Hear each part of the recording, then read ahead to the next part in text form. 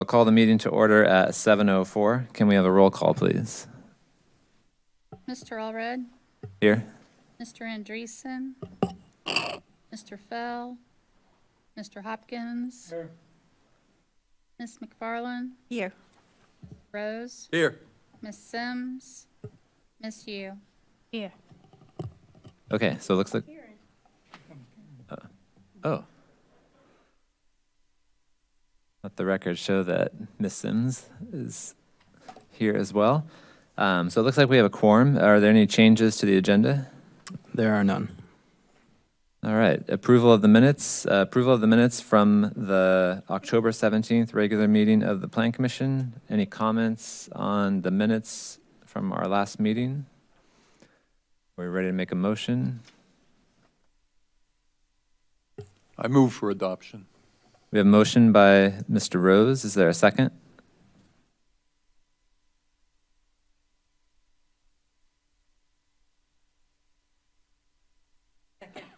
Second by Ms. Sims.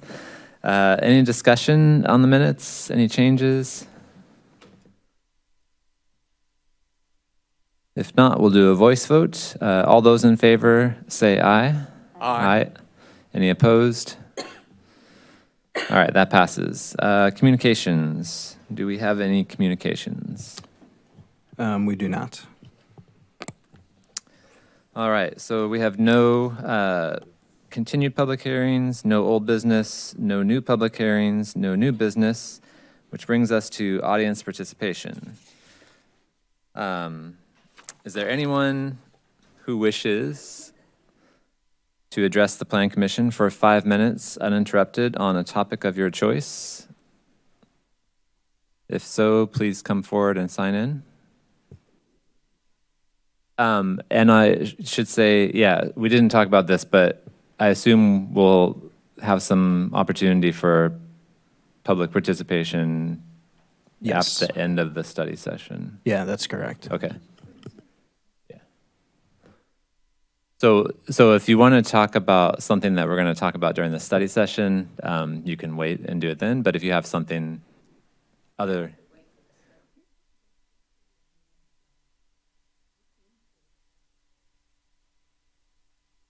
Sorry, go.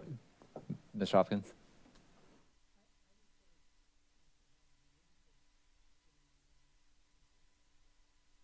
For our discussion, rather than.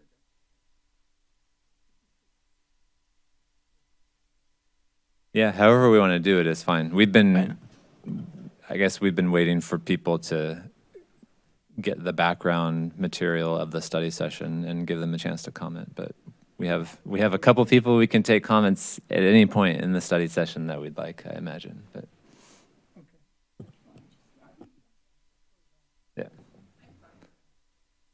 Okay.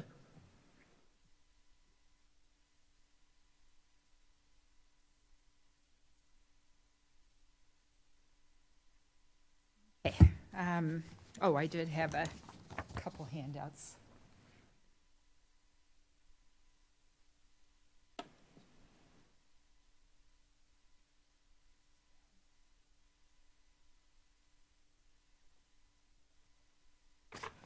Oh, yeah, here's the rest.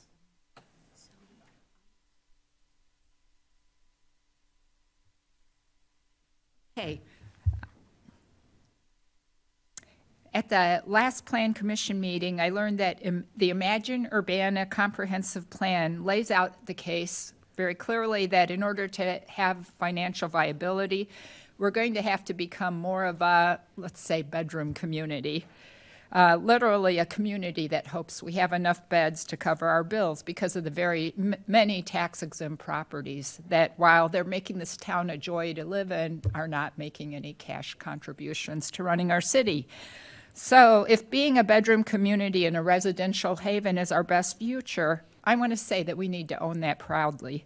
And we certainly can hope that with the beds is going to come other great things such as retail and even nightlife. So what do bedroom communities do to attract residents? Well, number one is being a safe and welcoming community. Let's look at some right around here, Mahomet, Savoy, St. Joseph, and Tolono. Every one of these Champaign County communities have passed a 25-mile-per-hour speed limit for their entire community in the last few years. And that was just a step to make sure that people passing through their community, as well as those who live there, respect the residents who live there, and secondly, see what their downtowns have to offer by moving more at a human speed. But it's not just sleepy suburbs that have passed 25-mile-per-hour speed limits. It's other bedroom communities like Cambridge, Massachusetts, Boston, Seattle, Knoxville, Tennessee. In fact, at least 22 states do have a default urban residential speed limit for their entire communities. And it's not just the eastern progressive communities. The ones that are 25 or less are the lighter ones. The darker ones are 30. You can see here that Illinois is a darker one at 30 for the urban speed limit. In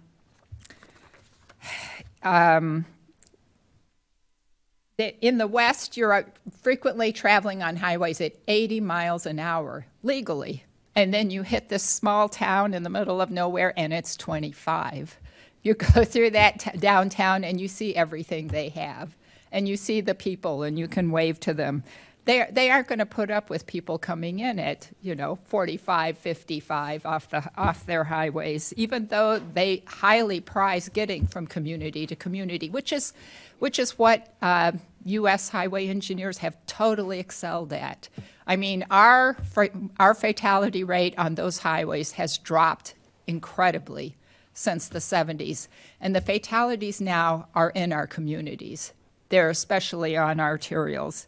They're where we're living, not out on the highway, which is just incredibly safe compared to what it was. So anyway, do you think that you have to be a small community to pull this off?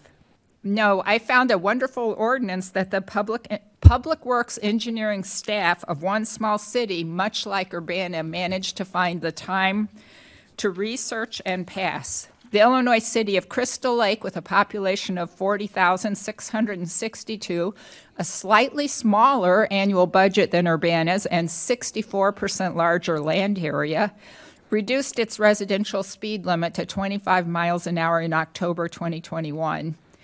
The recommendations which were made by the city engineering staff, not needing a BPAC to push for this, were based upon running the federal highways freely available software and review of other materials, many of which have been considerably strengthened under Secretary Buttigieg's the U.S. DOT National Safety Strategy, which really calls for speed management as a primary safe systems approach. Their ordinance provides an excellent model that Urbana can follow. Okay, well, Examine Urbana looks at the current conditions. And it has a quote in there, 94% of households live within a half-mile walk from a store. But it adds, keep in mind that the distance to a destination is inexact. It doesn't mean a destination is accessible. Some roads in Urbana act as barriers that many people cannot cross safely, and I'm sure you're all aware of that. If we look at one of the illustrations to this problem that is in Examine Urbana, we find East Main Street in all its glory. Somebody's walking in the street. There is no sidewalk. No crosswalk for about a mile down the street, and the speed on this very narrow road is 35 miles an hour, which comes up to a blind curve and spur onto University Avenue. If you go straight, you hit a corner, which it then tells you drop to 15 miles an hour. From 35 to 15, boom. You're on Pfeiffer Road, and that is, again, 35 miles an hour. But because that exceeds the statutory speed limit, every single side street has to have a 30-mile-an-hour sign. It's the most ridiculous thing when you drive down that road to see so you can just take all those 30-mile-an-hour signs off there and put them over on East Main, and the problem will be solved. For now. I mean, I think we do make a case that it should be lower than that, but at least it shouldn't exceed that. There are no sidewalks. Tonya Barnett, a young grandmother, 50 years old, was killed on a January night in 2021 trying to cross from her bus stop. The nearest crosswalk was a 5-minute walk away. Because she was not in a crosswalk, she was not expected to be visible. No fault was assigned. And the street is 35, so of course people are driving 40. They were not able to tell from the bus video what the speed of the car was, just that they were all doing the same. Do we need to wait for a sidewalk budget that will never come because that street is a patchwork of non-city property? Or are there actions that this walkable city should have already taken but can't find the staff time and training to undertake? I am so grateful to the authors of Imagine Urbana for raising this very point by this illustration. And please note that the current public works staff is not responsible for this East Main Street situation, though they're going to have to find the time to clean it up. Another one is Vine Street at Water, where Joseph Wilski, a retired news photographer living in a downtown Urbana apartment, was killed after shopping at Schnucks. The study was focused on making sure no state standards were violated. We're not working towards making a truly walkable city. This is a man who's living in downtown apartments, just like we say we want. And he got killed crossing the street, which by ordinance is 35, although in fact it's thankfully not signed at 35 out there. But the ordinance, which there is more discussion on that, has it at 35 for really no good reason. These are not inevitable deaths. Neither was Shelley Taylor's death at Vine in Maine, Christopher Bowen's death on University in 2022. If Urbana wants to be walkable, let's start with the most obvious and simple progressive steps we can take. And that's to make sure you don't have to be in an armored vehicle surviving in this dystopia that's been successfully sold by our car, petroleum, and insurance industries as normal. People belong on these streets, and cars belong on these streets.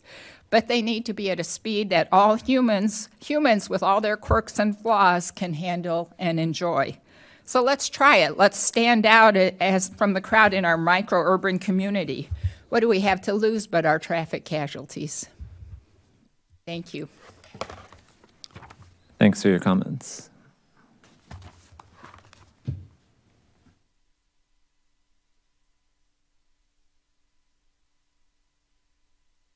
I came to speak during the study session about incremental development, but since that was such an impassioned speech, I had to respond. Yep, that is like the biggest failure of the city of Urbana. The failure to protect public space, which to me is what extreme speed is. It's an abuse of the thing that to me is the most important part of society. To go 25 miles an hour over the speed limit in a residential neighborhood is a breach of that trust. And I'm a designer, so I know we do that through design, not through enforcement.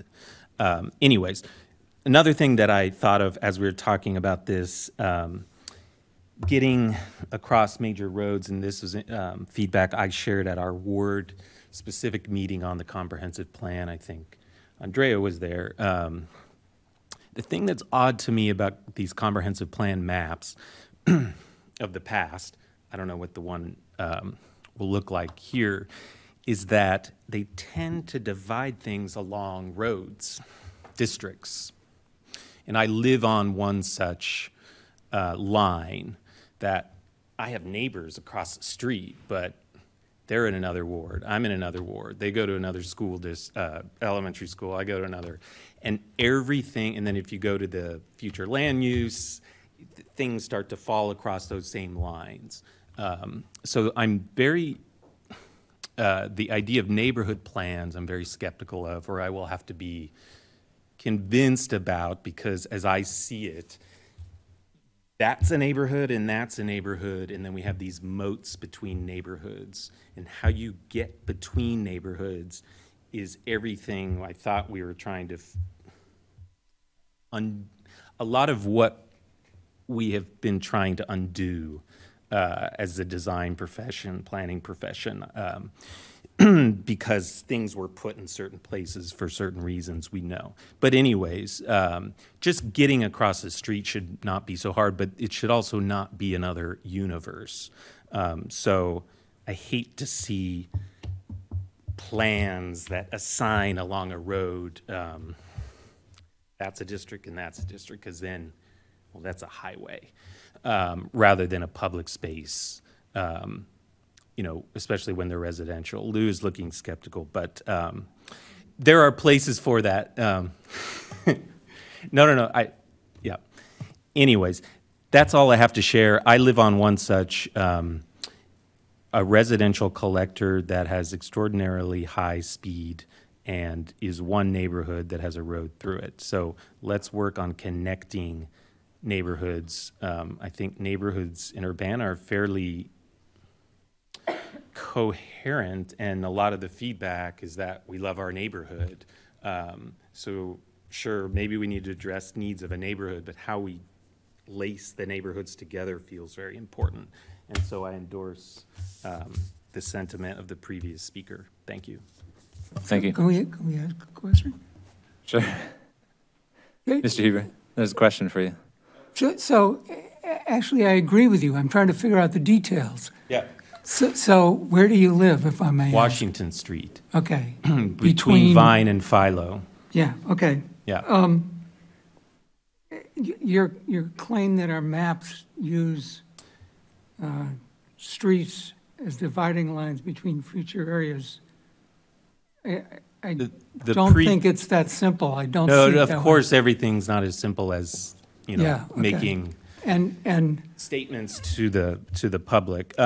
No, it's not specifically to that street, but there, if you look at the commentary of the future land use map in the previous comprehensive plan, to the south of Washington Street, I believe it says preserve suburban character, and then to the north of Washington Street, it says something preserve historic, or sort of, you know, it's like, anyways, it's okay.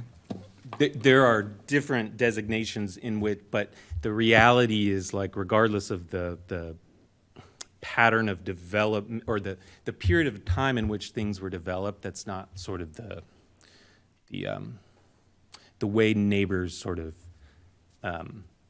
get along with each other and socialize. So if that Neighborhood is- boundaries are very fuzzy. I Yeah. argued about this neighborhood plan idea before. I agree with you.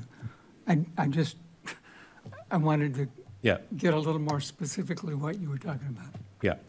So corridors and how we connect across corridors, I guess, is my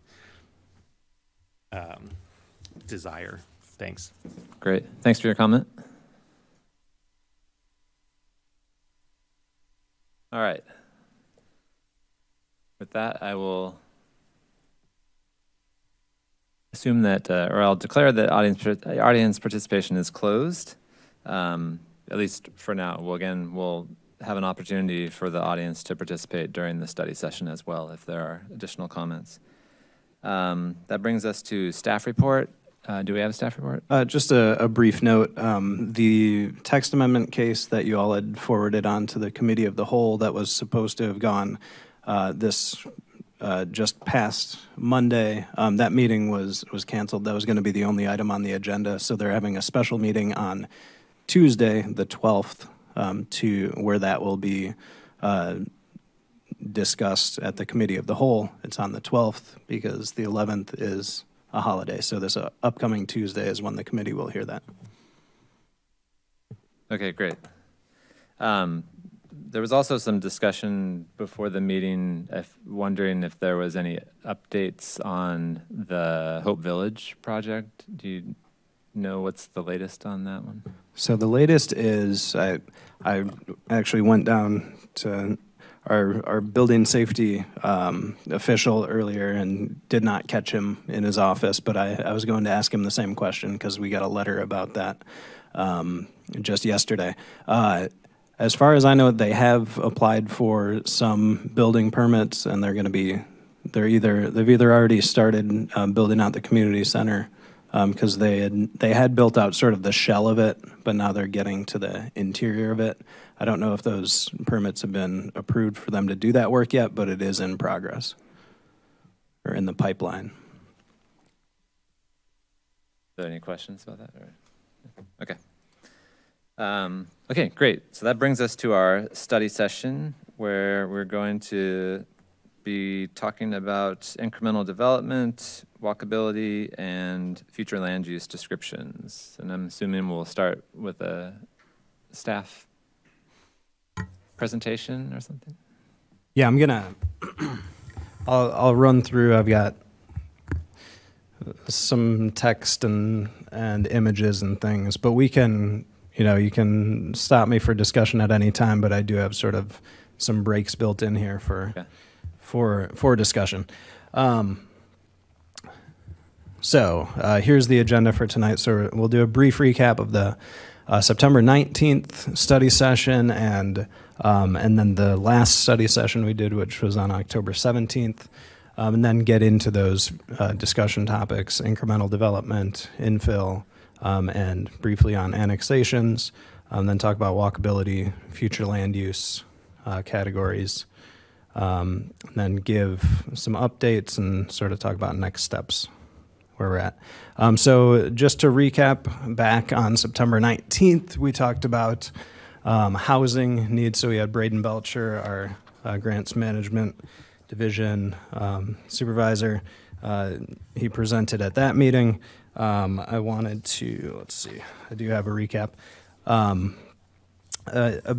So what we heard at that meeting, I think the big takeaways from that meeting were that we needed to add some more principles and criteria to the plan to help us guide our decisions that would help us support the types of investments we want to make to allow more housing, to add more of what we already know about housing to the plan. So I think Braden had mentioned things during his presentation that weren't actually in the plan that would be helpful to add, and then to sort of tap into and aggregate housing data that is likely out there.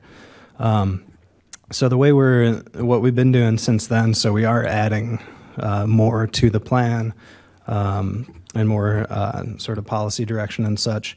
Also, Braden is reaching out to, or has reached out to, local housing providers that we work with to see what additional data might be available.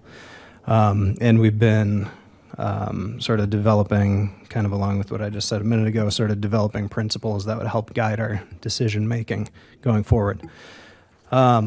I did go through, because I was kind of curious, I did go through Examine Urbana again to see if there was anything in there that might, any housing data in there that might sort of help guide us, but I didn't really find anything that I thought would really get us to where we want to be in terms of having the data that, that can help us make decisions. So if it's not an Examine Urbana, we might not have it, or we might, whoever we talk to put that data together, might not have it, but we're still, like I said, Braden's reaching out to see what kind of data is out there. So I know it's a long time to remember back to that study session, but if there is anything that I didn't cover right there that were sort of big things that we need to address, I'd be happy to hear them. And then the recap of the 1017 study session, which was about Urbana's role as the economic driver. I apologize, I don't have my notes because I accidentally deleted them out of my slide earlier, and that's why we should save multiple copies of the same thing. So I can't remember off the top of my head what the main takeaways of that are. We can talk about those next time. I do remember one big takeaway is that downtown is not the economic driver of the city. It's potentially an economic driver of the city. So we heard that loud and clear, and I believe we're retooling. We are retooling this big move. And actually, one thing, and I'll get to this later, but one thing we've been doing is doing a lot of editing to the plan and sort of, I'd say, tightening up these big moves based on feedback we've been receiving. So if anybody has any comments now, sort of on those previous study sessions, we can talk about those now before we move on and get into the. Sure. You want to pause for a second? Does anyone have anything to add on what Mr. Garcia has summarized so far? Mr. Hopkins? So this is an instance for a general principle that we need to talk about. It would be efficient and valuable to share incremental changes. At this point, everything is a draft. So if you've got new edits, it seems to me posting them somehow, working out the details is one thing, but let's not do what we did a year ago and close down communication for 10 months and then pop the completion. So it sounds like stuff's being revised, responses are happening. Yeah. Back along the way will be much more efficient. This is something I was going to say at the end when you talked about next steps, but since Mr. Hopkins has brought it up, I think it's been effective to go through these in a way that's kind of chunked the content so that we're not dealing with everything at once. And I think it would be good to do that with the next round rather than, us suddenly have a new draft of the entire plan appear in our boxes, our mailboxes, to again lay out a kind of schedule that we're going to go through, these sections with the edits. And if you have some of these complete, getting those to us sooner than later so that we can keep the process going rather than waiting until you have everything, done to your satisfaction and then giving it to us and then that sort of thing. Yeah, I think that's a good point. Some of them, we've done some restructuring. Close enough. We've done some restructuring based on the comments as well. So things might be in a different place than they were before. So we still want to make sure you capture that. That if we just give you a section, you're going to maybe not understand how it's now fitting in with the changes that we've made. We can still do that. I just want to caution that, we've made some structural changes based on your comments, and so things may not be in the same place that they were before. Yeah, it would be good even to get like an outline of the overall organization of the plan. I mean, that's something that I think that we would like to see and comment on as well. So that would, I think, give us the kind of roadmap to understand the other changes that you're making too. Currently, Kevin and I are going through what the students had recently done on, outlining kind of the policy principle thing. And so that's what we've really spent a lot of time on is now how do we structure that? And we're probably halfway through all of that information now. We've been meeting twice a day, actually, just going through it together. So it's a big chunk of that is part of those implementing that and making sure that it ties back in with the previous pages and just the structure. But I think an outline's a good idea, and we'll definitely do that. Okay, great. And as we get these chunks that you talk about, we'll try to do that and just make sure if there's any context we need to give you in advance of that, we can do it that way. Okay. Anything else during this pause? All right. There will be more pauses. Thank you. Okay. So tonight, mostly covering what we're covering tonight is going to be really touching on Big Move 6 and Big Move 7, and then moving on to those future land use categories. So we had not really defined some of these terms. So incremental development, infill, walkability. So tonight we're putting out our definitions for those for discussion, and sort of so that we can all be on the same page for what it is we're talking about. So we're defining incremental development as an approach to building cities and towns by making many small-scale investments spread over a broad area over a long period of time versus making sort of a few large-scale, transformative investments over the short term.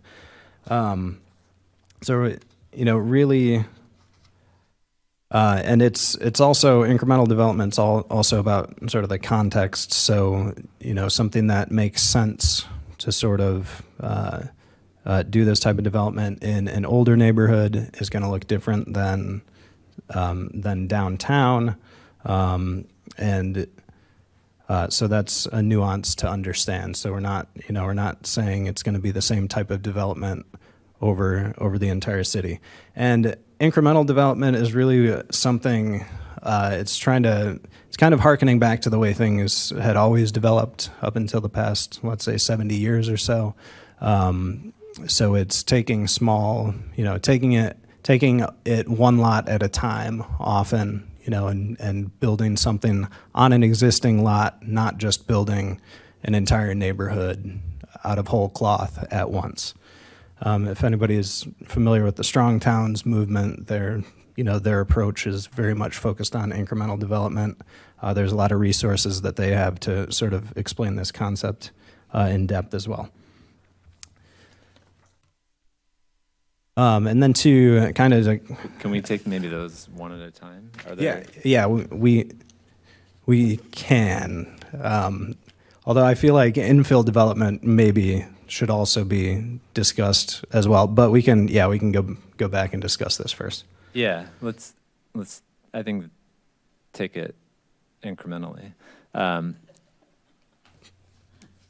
anyone? Yeah, I have something to say about this, but I don't know if anyone else has anything coming to mind about the incremental development definition or discussion so far. No. So I'm assuming the point of defining this is that there will be a more sort of fleshed out definition of incremental development that will be in the plan, right? Correct. Okay. I think an important piece of this is that I'm not sure this captures is that I think of incremental development, and I think the way that the literature describes incremental development is also about sort of change over time in how structures are used. So, a single family home becomes a duplex, or the basement in a single family home becomes an apartment. Like there's those kind of incremental changes that are very much about incremental development, as much as redevelopment of a single parcel, as opposed to redevelopment of an entire block or something like that. So I would think we would want to capture that if that's our intention, because I think people who look at this and say, oh, they're interested in incremental development, that they're going to assume something like that is kind of what they're interested in as well. Okay. Well, I'll try and figure out a way to work that in. So, I took the many small-scale investments to include anything, conversions, lot by lot, small subdivision. In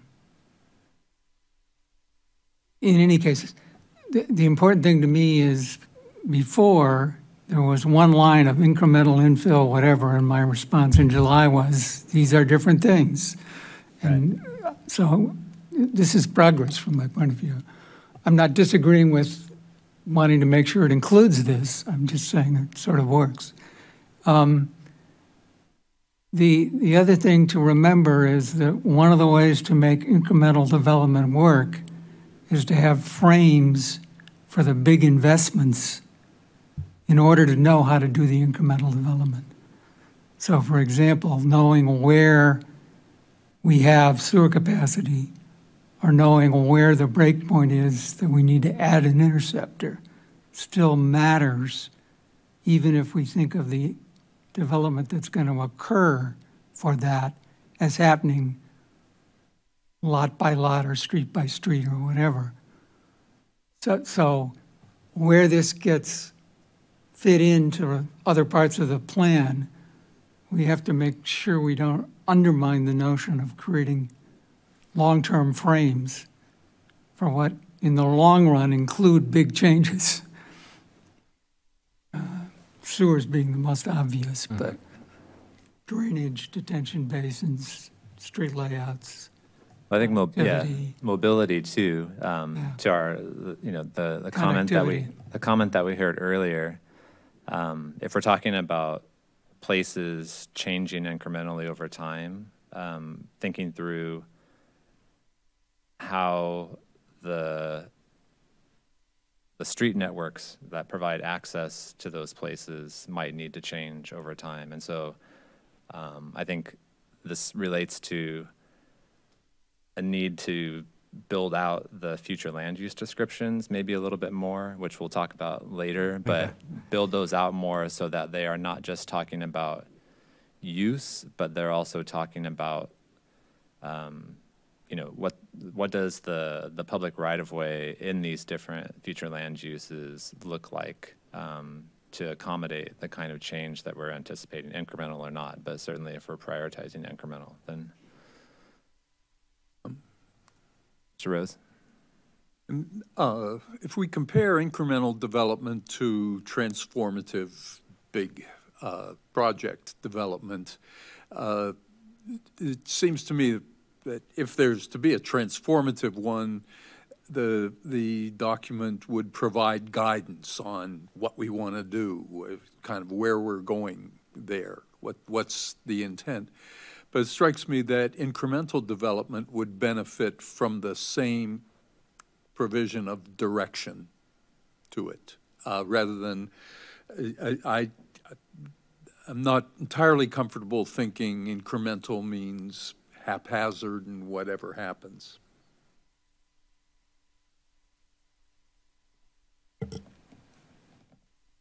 So I was thinking of the same thing, that I would want to offer, to talk about those differences, equitable and strategic, because, as you said, a community that has had systematic underinvestment might require something different than a community that has had lots of change over time or newer subdivision, you know what I mean? So if I think we think equitable, we're gonna give to the degree that that community needs, which might be a little bit more sometimes, and strategic, because it's aligned with our overall values.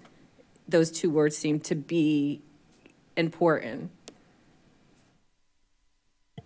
Yeah, a lot of people, when they talk about incremental development, they also make a distinction between who is doing the development. And so is it people from within the community, or is it people coming from outside the community? And so I think part of this, back to Mr. Rose's comments, is, again, making sure that our future land use descriptions address not just land use, but they get into things like the character of development, so that we're sending the signal about what kind of development, incremental or transformative, that we want to see happen in these different areas.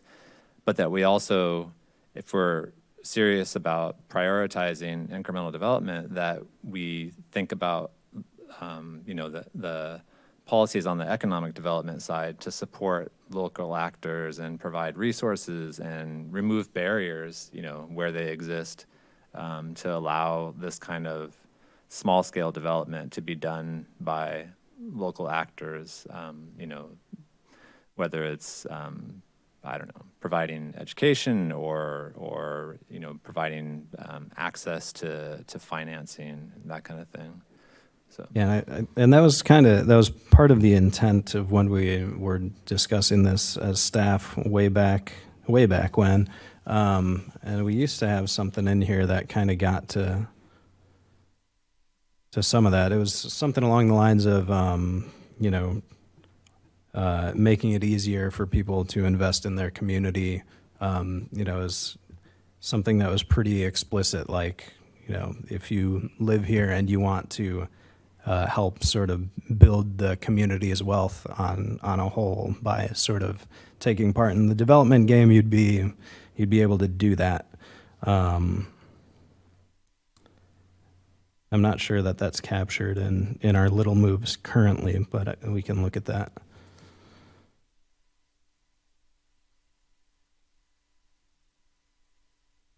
Yeah, I think it says simplify the permitting process for residents to invest in their properties. I think that's part of it, so That- removing yeah. barriers, but I Yeah. think, like, I know we have policies to provide tax rebates for certain types of development, or maybe in certain parts of the city. So thinking through how that aligns with this idea of incremental development, particularly from an equity perspective, to make sure that we're matching those things up and not just thinking about how do we attract development in general, but how do we attract specific types of development and in specific places that we've identified. Right. And I mean, yeah, part of the, not to go too tangential or anything, but, part of the reality is that for the big transformative type developments that happen is that, most local folks don't have the capital to do that. So it's almost certainly going to be coming from outside the community. And while that might help our tax base, and we're okay with that, we need more tax base, it's also, that's money that a lot of that, whatever rental income is leaving the community. So it's not staying here and really, churning and helping build the community's wealth as a whole. So. Any other comments on incremental development so far? All right. Okay, so on to infill development. Okay, so let's just start with the basic definition. So we're just saying is development that occurs where infrastructure is already in place. And then I took a direct quote, I believe it's goal 34 from our existing comprehensive plan that says, encourage development in areas where adequate infrastructure already exists. So this isn't a new concept. It's something that's already on the books. But we just want to make sure that we've got a common definition for it. And I like basic definitions if they work, and I think this is a basic definition that does work, but we can discuss. Yeah, I agree with this notion of definitions. Some of the definitions may be a definitions appendix like we have in the zoning ordinance. Well, we do have that in this. Yeah. And I believe I've added these already as placeholders too. And then Okay. the other thing on the online version is that we have hovers over words, and so if somebody's reading through it, they can hover on a Yeah, road and right. it'll take them to the definition as well. So that's great, but I think we Both still ways. need an appendix It's because some of there, us aren't yeah. modern enough to figure that our definitions pop up. But the other thing I think to say is that the definition and the statement of encouraged development in areas where adequate infrastructure already exists is a more specific definition than infill development often connotes. So I think we also need to be clear in the plan, as you say, we've been for a long time, that we're not taking a narrow view of what infill development means, which some people would say it means filling in that vacant lot on Montclair that's been vacant for 75 years and is the only one left in the University Downs subdivision. So that kind of infill, that's what some people think of as infill development. And I interpret this to mean that's not what we're talking about. We're talking specifically about encouraging development in areas where adequate infrastructure already exists, which is, in my mind, a great concept. But your example would still qualify under this definition. Right. But that's not the only, yeah. Exactly. Yeah.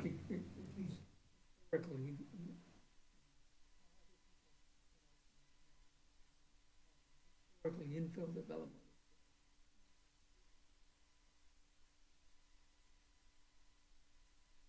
All right. And I do want to kind of make a distinction between infill. So infill and incremental development are different things, but they're often going to be the same. You know, they're often, a thing can be incremental development and also infill development. That's probably going to happen a lot, but they aren't always tied together. I just want to make it distinct. Yeah, I think that's why this got brought up as something to define, was because they're linked. So in big move number 7, the first little move is identify and resolve barriers to incremental and infill development. So suddenly you have the appearance of infill development when everything before that's talking about incremental development. So Oh, right. infill, I mean, I think it might be maybe useful to provide some examples of incremental development, Right. of which infill could be an example of incremental development. But you could have incremental, I mean, someone that, you know, gets a plat approved for a subdivision and builds one house this year and one house next year and so on, right? That's incremental development. Yeah. But it's not necessarily infill development, Right. right? If you have to build a lift station to provide sewer to that new subdivision. So I think there is some nuance, and we don't want to just say that, oh, you know, infill is often incremental. Like, let's be specific about what we mean when we're talking about these things. Right. And I think if we're talking about promoting incremental development, there's probably other examples of incremental development that might not be infill development per se, like the vacant lot kind of infill development. So again, it could be, you know, a single family home becoming a duplex, or, you know, redeveloping a garage to be an ADU or something like Right. that. Right. And it's going, like, yeah, and that goes back to the point I made where it's probably going to look different in different neighborhoods. And I know certain neighborhoods, I know one of our historic preservation commissioners was concerned that, you know, talking about infill development, incremental development, like in a neighborhood like West Urbana, people might get the wrong idea that we're talking about just, you know, removing lots of old historic single-family homes and replacing them with something else. But we had a really good discussion at the Preservation Commission when we had our session with them.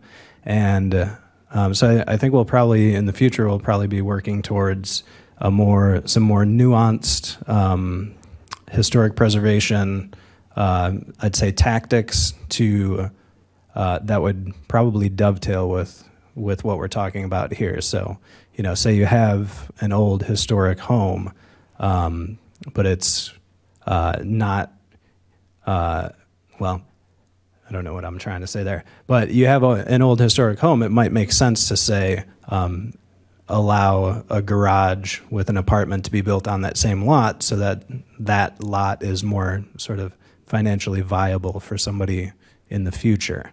So that's the kind of things that I'm envisioning, and it's going to be neighborhood specific. I don't know that we'll be able to get into all those details for every neighborhood in this plan, but we can say, here's what it might look like in, say, an older neighborhood versus a newer neighborhood versus downtown. So yes, I think examples, we do need to have examples of that. And so speaking of some just examples, if you're thinking about some of this stuff, so 200 South Vine, just north of us, I think that would qualify as, I'd say that's incremental and also infill. You're kind of going from, say, a bit lower density neighborhood over here, but it's got some apartments and things in it, and then you're kind of scaling up. So another part of incremental development is sort of the appropriate scale too, which I don't think is in the definition. We might need to work on that. But the Gather at University and Lincoln, definitely infill, not incremental, I would say, because it was kind of replacing, you know, it's kind of big. It's sort of out of scale compared to what existed before. It wasn't going from a 3-story apartment to a 5-story apartment, which would be more incremental. those are just some examples to think about. So I think we need to separate the conversation about definitions from communicating concepts and intentions in the plan. So I would argue that it makes no difference whether you and I agree on whether 200 Vine or Gather is incremental or infill. What matters is whether we can communicate in the plan what we want and whether we want 200 Vine or we want Gather, for what reasons. So when the Plan Commission 8 years from now has a case, they understand what the intent for that place was. And the student teams are working on these questions. And I think you are too, but let's remember to get beyond focusing on these, sort of one-line statements in the current draft and think about how we're going to communicate these concepts. Because you've demonstrated the task.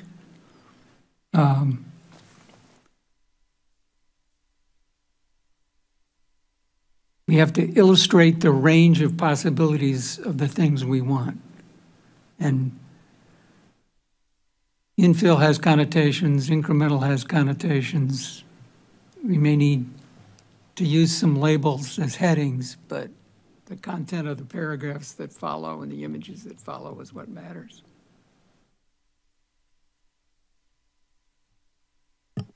Okay, so moving on to some images that follow. Some of the students pulled some sort of examples, and I like this graphic because it kind of shows you sort of a continuum. On the top is sort of a continuum of residential types of development. The bottom is commercial type of development. And this kind of shows the least intense sort of type of development on the left going up to sort of more intense things on the right. We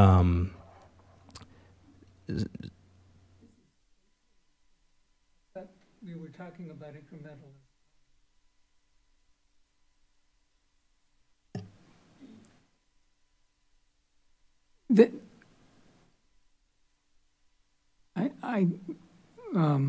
I hadn't seen this graphic, but I don't understand what's incremental about this. Yeah, and I think it probably needs some explanation. I like it because it looks pretty nice. But also, yeah. So yeah, I mean, if we had something like this that could kind of, or something similar that could kind of show you sort of the development types that would fit in a certain neighborhood, I think that would be nice. But so this is kind of showing that. So the increment here would be, say, if you had a duplex and you wanted to sort of do something incrementally more, I guess, more intense, you would do something like a multiplex or maybe like a townhome. If you had a neighborhood that was just all cottages, it might not make sense to then throw in a bunch of townhomes because that's sort of a pretty far or a much more intense thing. So yeah, this might not be the greatest graphic, but it's kind of one of those continuums. I think it illustrates something, particularly on the commercial side. Yeah, So the commercial one's good. let's say that you have an area, or let's say that you have a couple of food trucks around town. So someone sees that and they think, oh, I should go build a huge mixed-use building, right? Because it seems like there's, potential businesses that would locate there. So you're totally short-circuiting all of these steps in between that would be a more incremental approach where you have, a few food trucks. So you develop a lot where you have the food trucks that are located and you put in some furniture, right? That's successful. Maybe you build, something on a smaller scale. That's successful. Working your way up to a mixed-use building to accommodate this retail activity that's grown over time, as opposed to something that is much more speculative at the start. And I think that's a piece of incremental development that people talk about. Is it something that is satisfying current needs and demands for a community, or is it something that is speculative, that is saying, we will go get all of this capital and make this huge investment, and let's hope that there are people to rent these apartments or people to fill this retail space. So that's another aspect to it, which is both time but also space in terms of the scale and the type of development that's happening at different points in time. And I think the residential one doesn't work as well, but you could do something similar with, again, a house that is occupied by a single family, right? And then you make an apartment out of the basement, right? And now you have 2 units, and then you convert the garage into something, and you have 3 units, right? Maybe a little bit more realistic than, you have a cottage and then you tear that down and build a duplex and tear that down and build these other things, right? That doesn't really happen like that. But Yeah. So I think these 2 graphics convey something else, which is the top one is mixed residential. And that's an example of what I think we're trying to say we're okay with, not as something that's changing necessarily, or we'd be okay if all that got built at once. At least that's what I interpret the draft of the plan to say. If we could get somebody to transformatively do a whole bunch of that somewhere, that'd be okay.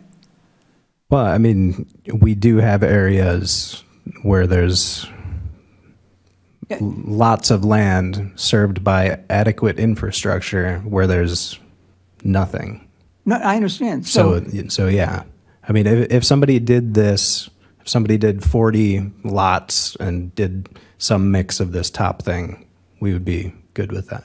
Yeah, But that's not okay. incremental development. No, that's not. That's That's infill. why- speculative. Yeah, I mean, that's why I'm saying, yeah. to me, when I saw this graphic, I assumed we were going to be talking about mixed-use development. Going to look, Yeah. that's a nice graphic, and it communicates a particular notion of mixed residential.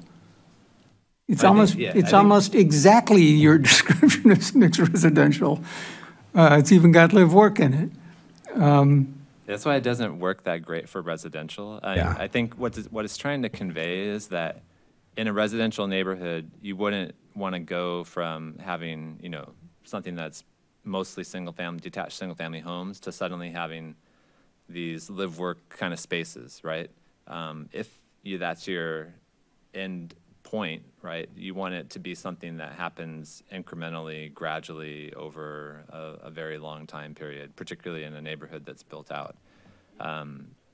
So, yeah, I don't know. It doesn't work that great for residential. But Yeah, I don't and- think this is anything that you're just saying that was going to be, illustrative to include in the plan, but No, we're not going to include this in the plan. It was here for discussion, to Yeah. generate discussion, and it's doing that. Good. I think, Perfect. what you would really want to see here, and I'm sure there's stuff online of people who have done this, is if you could just hit a play button and it would go from all of these lots being sort of, undeveloped to slowly like a lot gets filled in here, something gets built there, time goes on, the house decays, it gets replaced by something a little bit, more intense or whatever. We challenge students to do that on Monday. yeah, or a neighborhood that's built out and there's a vacant lot, and over time that comes to house a duplex, right? Yeah. Something like that. Yeah, so let's move on to these next things.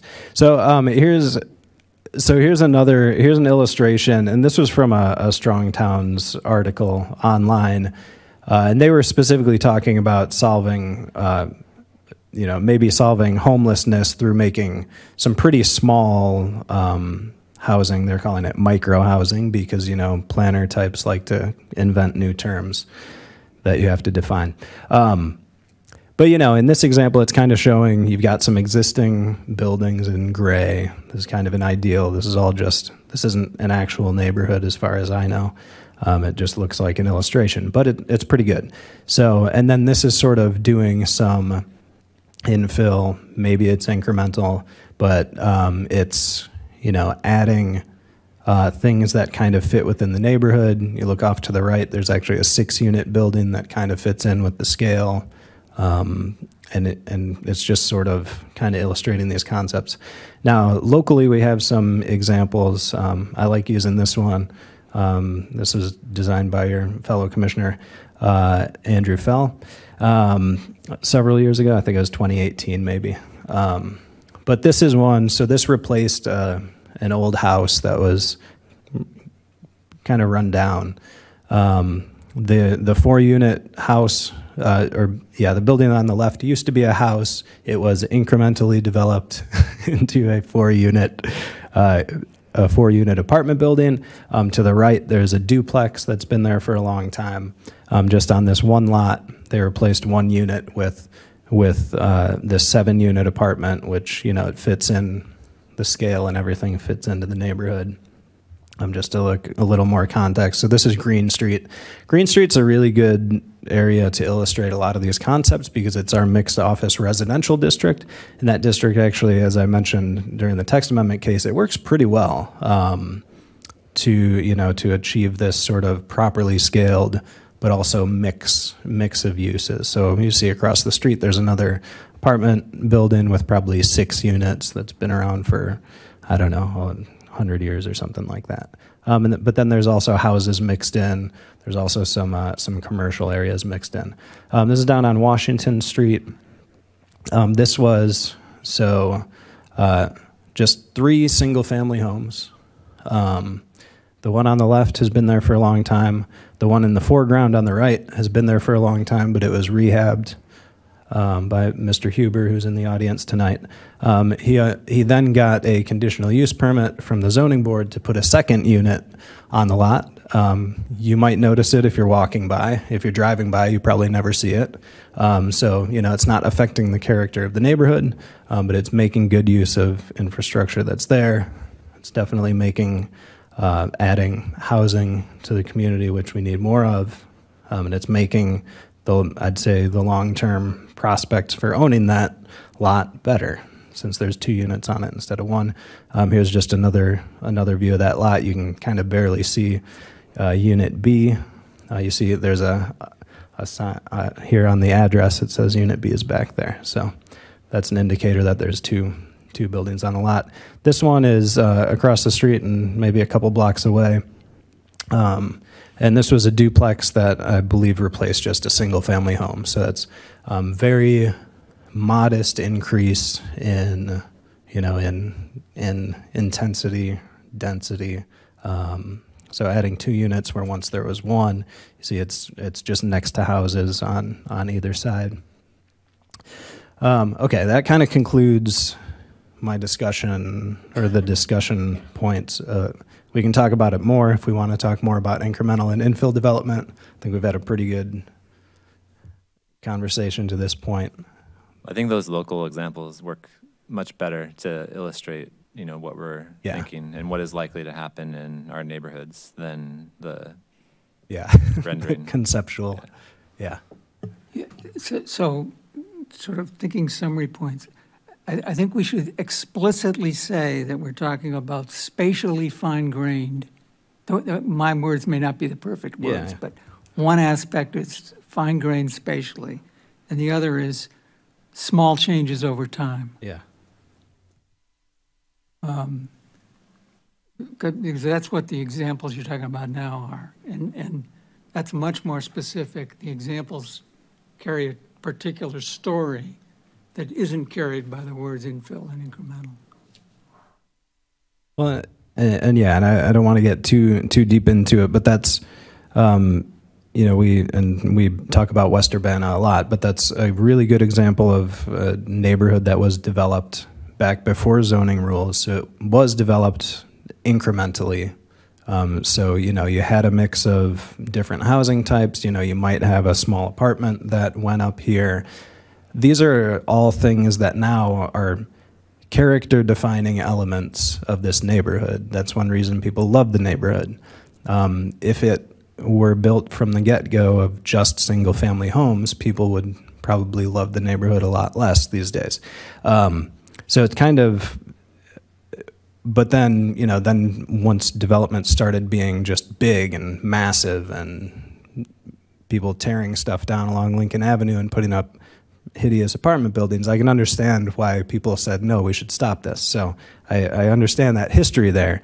I think the challenge in what we want to do going forward is, okay, rather than just trying to preserve neighborhoods exactly as they are, which isn't healthy for any neighborhood anywhere, is to how do you allow those gradual changes over time so that so that all of our neighborhoods can be healthy over the long run, but allowing sort of small changes, but not changes that are going to really destroy neighborhoods. And there's a Strong Towns concept where they say that no neighborhood should be immune to change, but no neighborhood should ever experience dramatic change. So it's just allowing sort of, you know, an acceptable level of change over time.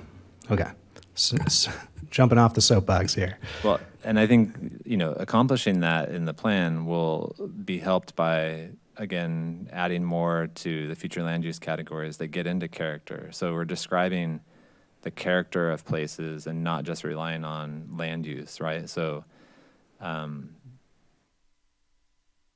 describing, you know, something that allows for both the single family home and the duplex that has the same bulk and massing as the single family home, that creates the same kind of character of the place. I think will be important in terms of, you know, sending that signal to people who might be interested in doing this kind of incremental and infill, often infill development. Okay. Just not to point in a different direction, but we also got to protect, you know, we just created the CMU. People my age lived in their single-family houses in that neighborhood. So it's not that we never do transformative change. And there are times and places where we should do that. And the edge of the campus is the hot spot for that. And there's some others elsewhere in the community. So let's not exclude that possibility. Mm-hmm.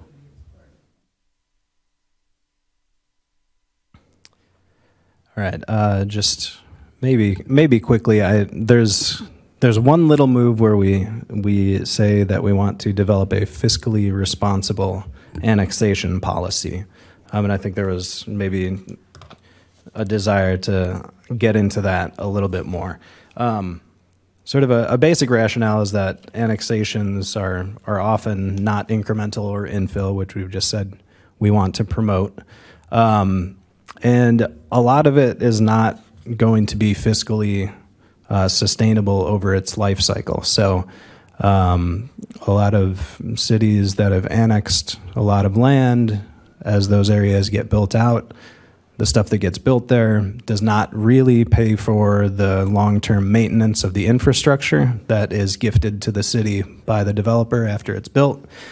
So really the idea here is just to make sure that if we're annexing things, we're doing it in a smart way, and not taking on essentially what's a long-term burden 30 or 40 years down the line from now when we do that. And we need to develop a policy because right now what we have is sort of ad hoc. We don't really have a formalized process for analyzing annexations. It's sort of I don't want to say back of the napkin, but there's not a good policy in place. So that's what this little move is calling for, is to develop that policy, and then so that we have guidance for annexations going forward. So my, I think, response in July to that line was since we're doing a comp plan, we at least ought to be able to say something about the nature of such a policy. And thinking about annexations over the last 50 years or so, they've often been for very different purposes. I mean, one was a political move to prevent the creation of a separate jurisdiction in Northeast Urbana, which explains some really funny annexations. Others have been to attract Walmart, and another was related to how Frasca operates its airport. So somehow we have to say something more elaborate than just fiscally responsible about. I think it just comes across as too simplistic. We need a paragraph about annexation, in other words. Any ideas for what would be in that paragraph? Well, I'm trying to think. some things. So there's a specific agreement about this with the sanitary district about annexation. And it's worth including the 2 sentences required in the comp plan. So people know that, because, you know, the Plan Commission in 5 years may have no memory of that at all. And that has implications for strategy in terms of the sanitary district. Being aware of how the Urbana boundary is not congruent with the school district boundary is relevant to decisions about annexations, because in some cases where the city might benefit, the school district doesn't. This is a particular problem in the North Industrial District. There are things we know, and I think we should, you know, indicate that it's not that we have no idea what's going on here, which is what I take from the one-liner.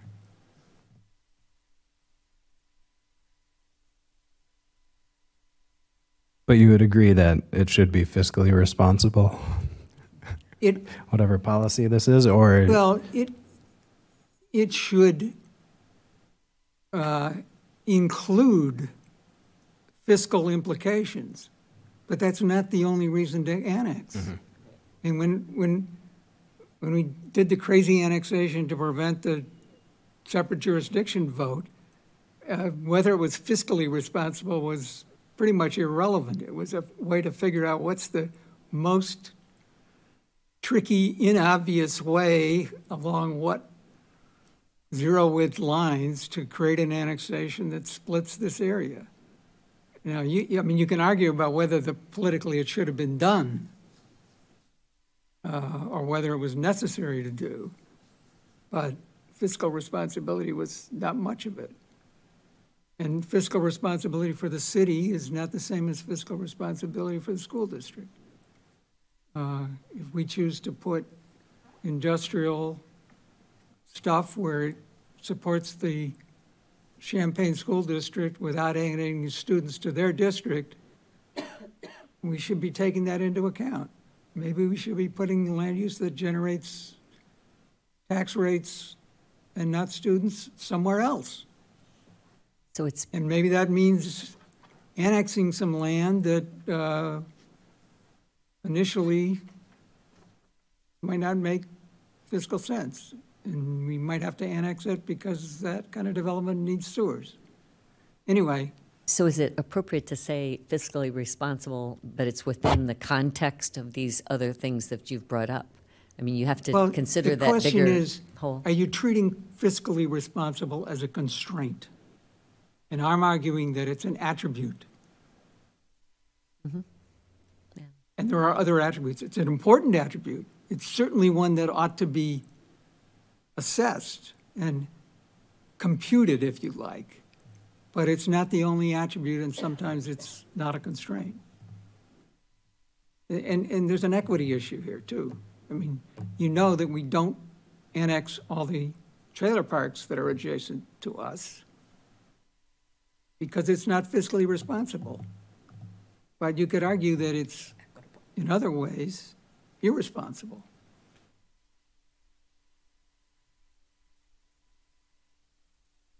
And, you know, and that's an issue that gets down to a whole lot of these other things of infill, incremental development, equity, fiscal responsibility, tax base, housing affordability, et cetera, et cetera. So anyway.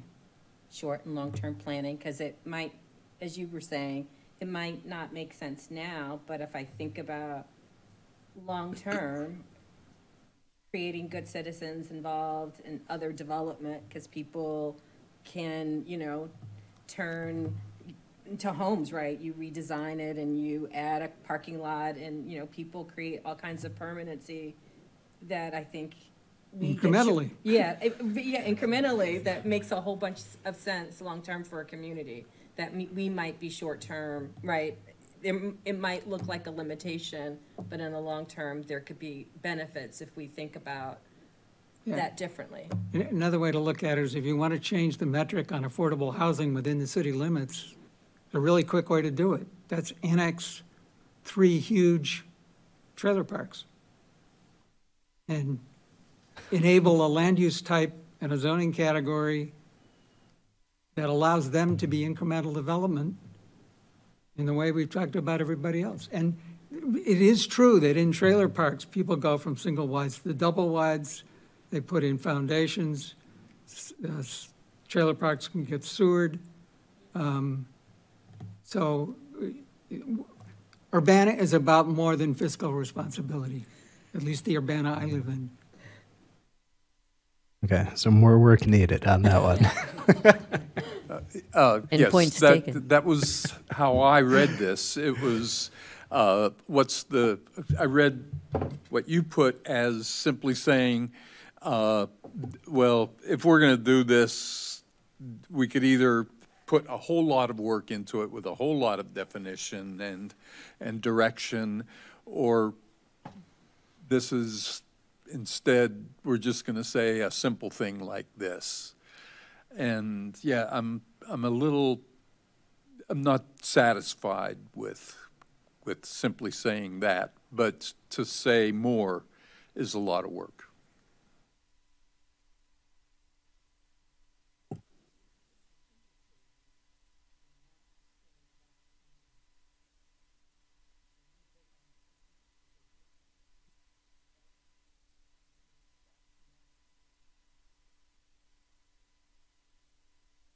Okay. Oh, we already had that.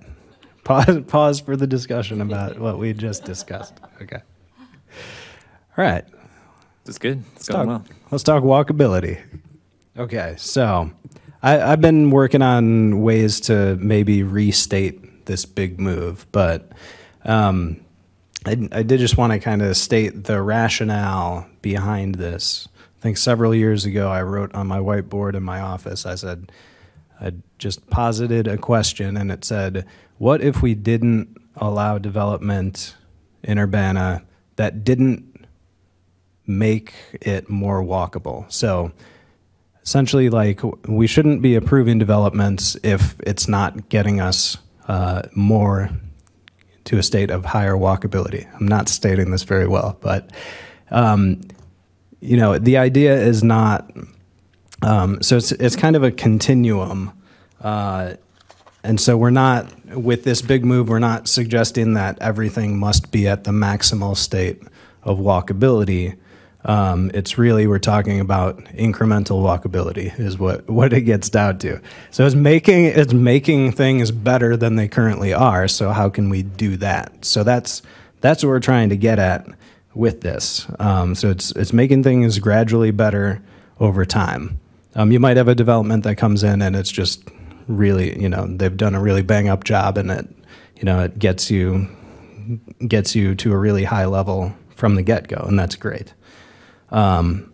But so if you want a baseball analogy, you know, we're not trying to hit grand slams on every pitch, unless we're Freddie Freeman of the Dodgers, and then we probably are hitting grand slams on every pitch. But, you know, we're hitting singles, stealing bases, and taking walks.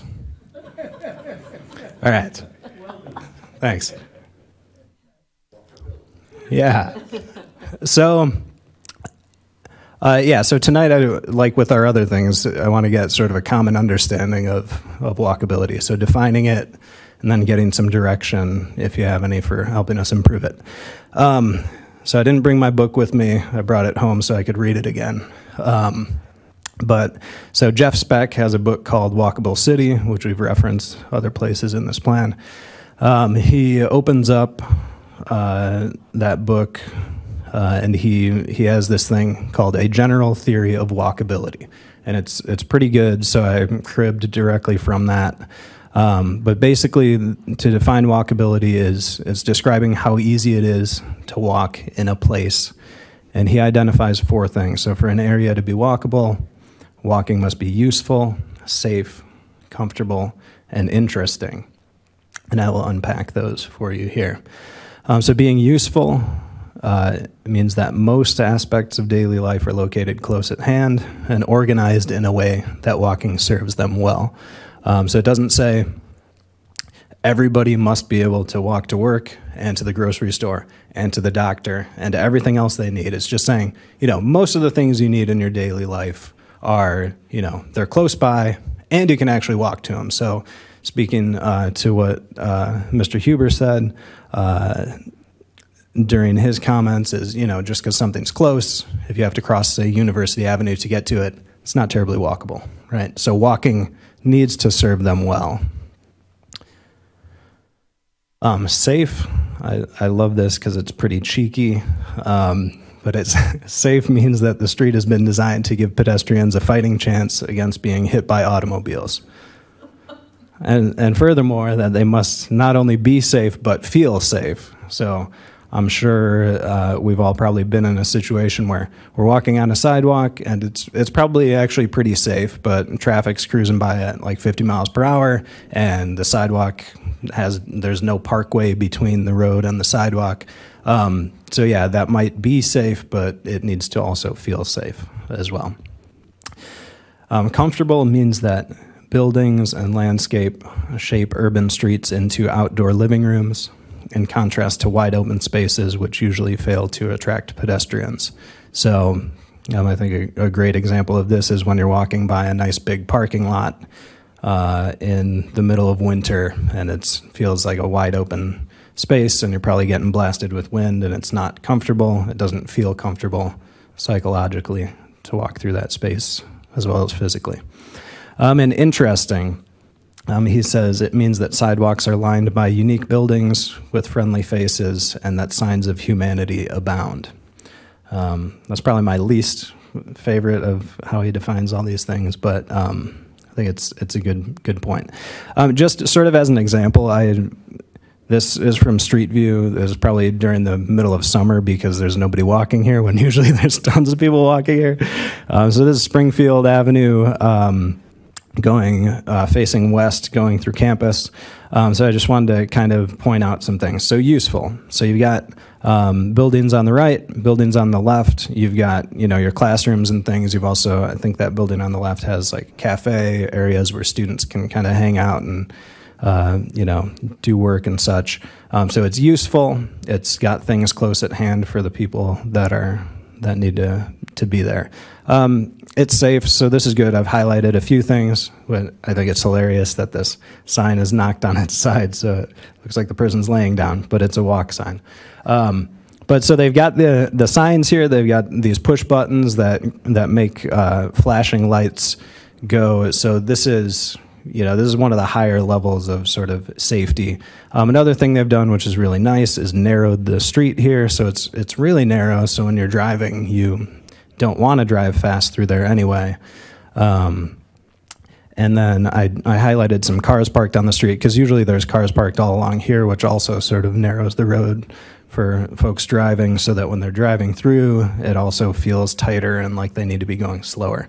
So this is one of my favorite streets this might be my favorite street to drive down in Urbana and Champaign, to drive down, absolutely. Yes, yeah, to drive down, because you feel, right, I'm just saying, because when you drive down here, you feel like you're in a realm of like, hey, there's other people here too, and I need to slow down, and I need to watch out for people crossing the street here. Yeah, I love driving through here. And I rarely walk through there because it's not useful for me, because it doesn't have my daily needs there. Yeah. We can talk complete streets too. So comfortable. So you see it's got big trees, it's got buildings that sort of create this sense of an outdoor room. There's another building over here kind of off screen. Yeah, and shade, which adds to comfort. So yeah, it touches on a good amount of these things. Interesting. I mean, when there's people around, it's interesting, but what Spec was talking about was sort of the buildings. This building doesn't really have great ground floor windows that sort of give you that sense of interesting. But again, it's a continuum. Everything's not going to be 100% walkable and meet all four of these things at all times. Just one other example I found of something that you don't usually think of that is sort of a way to make things more walkable. I'd never seen this before. This is at the Vineyard Church, and Andrea and I went there to have one of our Imagine Urbana meetings with the public, and I was like, wow, they built a pretty nice pathway through their parking lot, and why don't more people do this? Did you notice the one ironic thing about it? It does not connect to the street sidewalk. It only serves the parking lot. Okay, I did not notice that. Yeah. However, Lou, Something else. Yeah. we did Walkability and for whom? we did use this as an example recently for a company in town that has a very large parking lot, and we gave them this example to show that how they could get from the bus stop to their front door. So we didn't show the part where it doesn't connect in this photo, but we gave them, that similar thing, like, hey, people need a way to walk safely through parking lots. And actually, the Vineyard, I think, has it in a different way from the street. But it's another example of how complicated this actually is. But a great example, slightly different for me, is the area by Silver Creek. So you can go from, like downtown, you can walk along the Boneyard, you can, it makes, and then you can move through most of downtown Urbana, pretty shaded, pretty nice, stop at a couple different places. It's a very pleasant, it's when I have friends or people in town, I love sort of, having the downtown Urbana walkable experience. And if you're really committed, you can walk down to Crystal Lake and, really it makes it feel like you're in a very walkable city. And plus that, at Boneyard Creek, or by Silver Creek, the artwork there is always changing. And it's just, but for people who like that, and when you're down there, it's just very nice. And they have the little table areas, like this time of year, it's just really, really nice. And so. Yeah, we actually, speaking of those tables, we just had our Public Works folks put new tables and chairs out this year as sort of a, that's a low-hanging fruit thing, but it goes along with sort of recommendations from our Public Realm study, which is, just kind of put stuff out for people to use, and people end up using it. It's amazing. Is the Boneyard Creek going to be included in Imagine Illinois as a potential asset? You know why I'm asking. Is it going to be included in the plan as a? I don't know how we include that in here, but why are you asking? For the people at home, I know. I just want to let you state it. I'm the commissioner I'm the Boneyard Oh. chair. Okay. I mean, there are a whole bunch of questions about this that include that, but it's not time to. Okay, and just sort of another example of sort of this incremental walkability. Just Andrea went out and took a photo of this along Philo Road. There's been a huge sidewalk gap that's been there forever, and Public Works just went out. This is part of the pedestrian master plan, just filling in gaps in our sidewalk network. That's a really important thing. We have great Public Works folks who they take the bike plan, they take the pedestrian plan, and they work overtime to, to make those changes and fill in those gaps. So. Just one more thought, right, around this. This is a great example around putting multiple thoughts together. But sidewalk going to be wonderful there, and especially if people want to maneuver around to the new urban wellness space. Mm-hmm. However, if the speed limit isn't moderated, I can't see families walking with kids.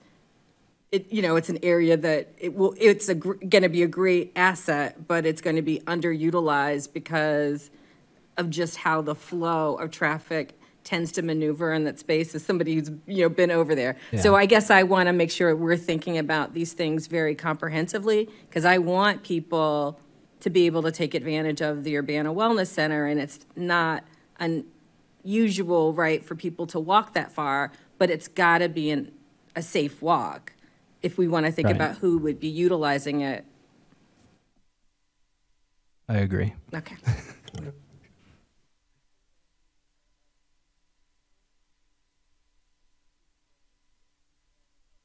The Preston Williams School, right?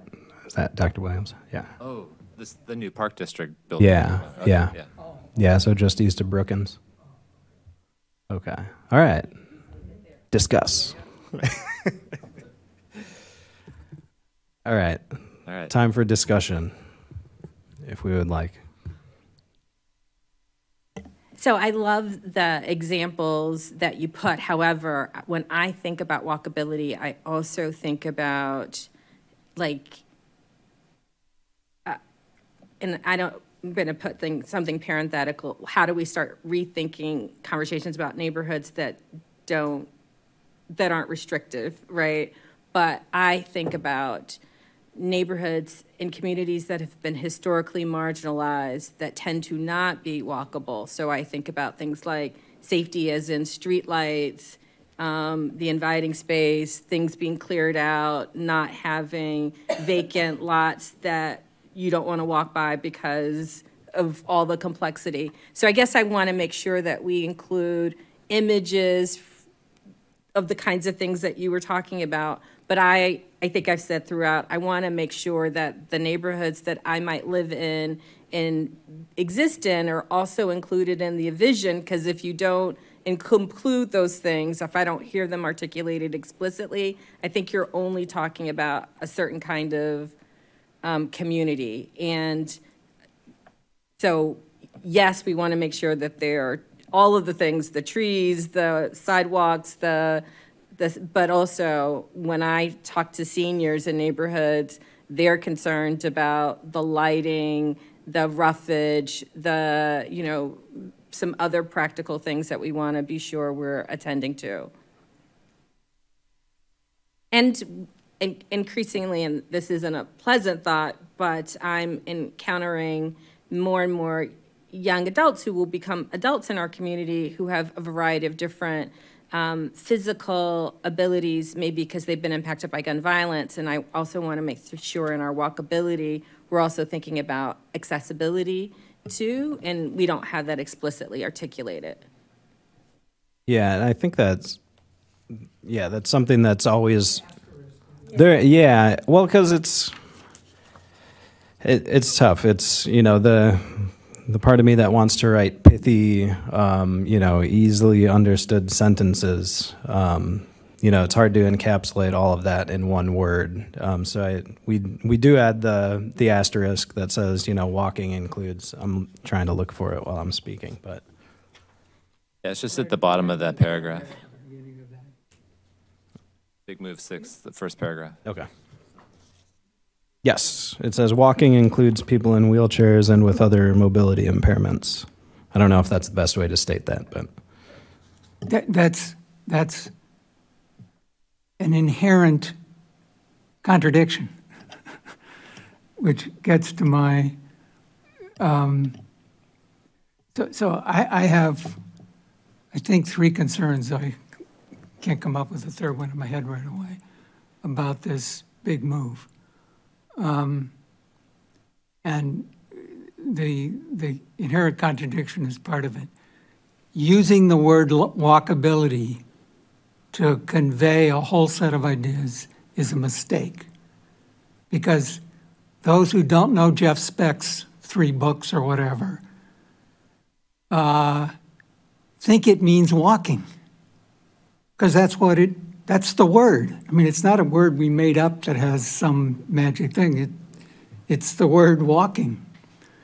And we don't mean that, so we shouldn't say that.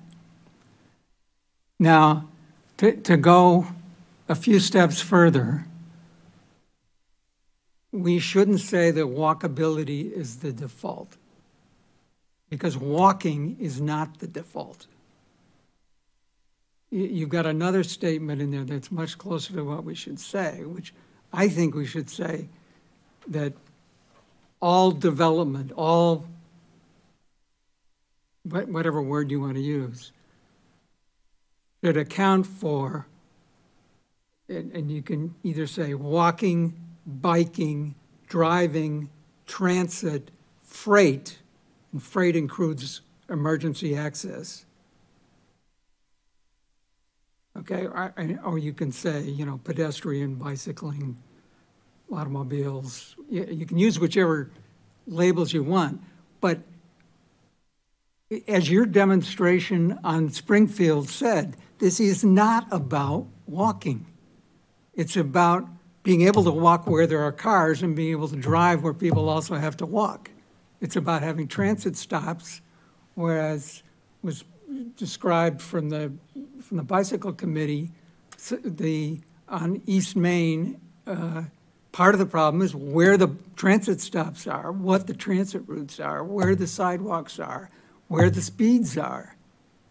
So what we should be saying is more like complete streets. And we should be communicating that. It's the example of the walking path in the parking lot that's not connected to the street sidewalk.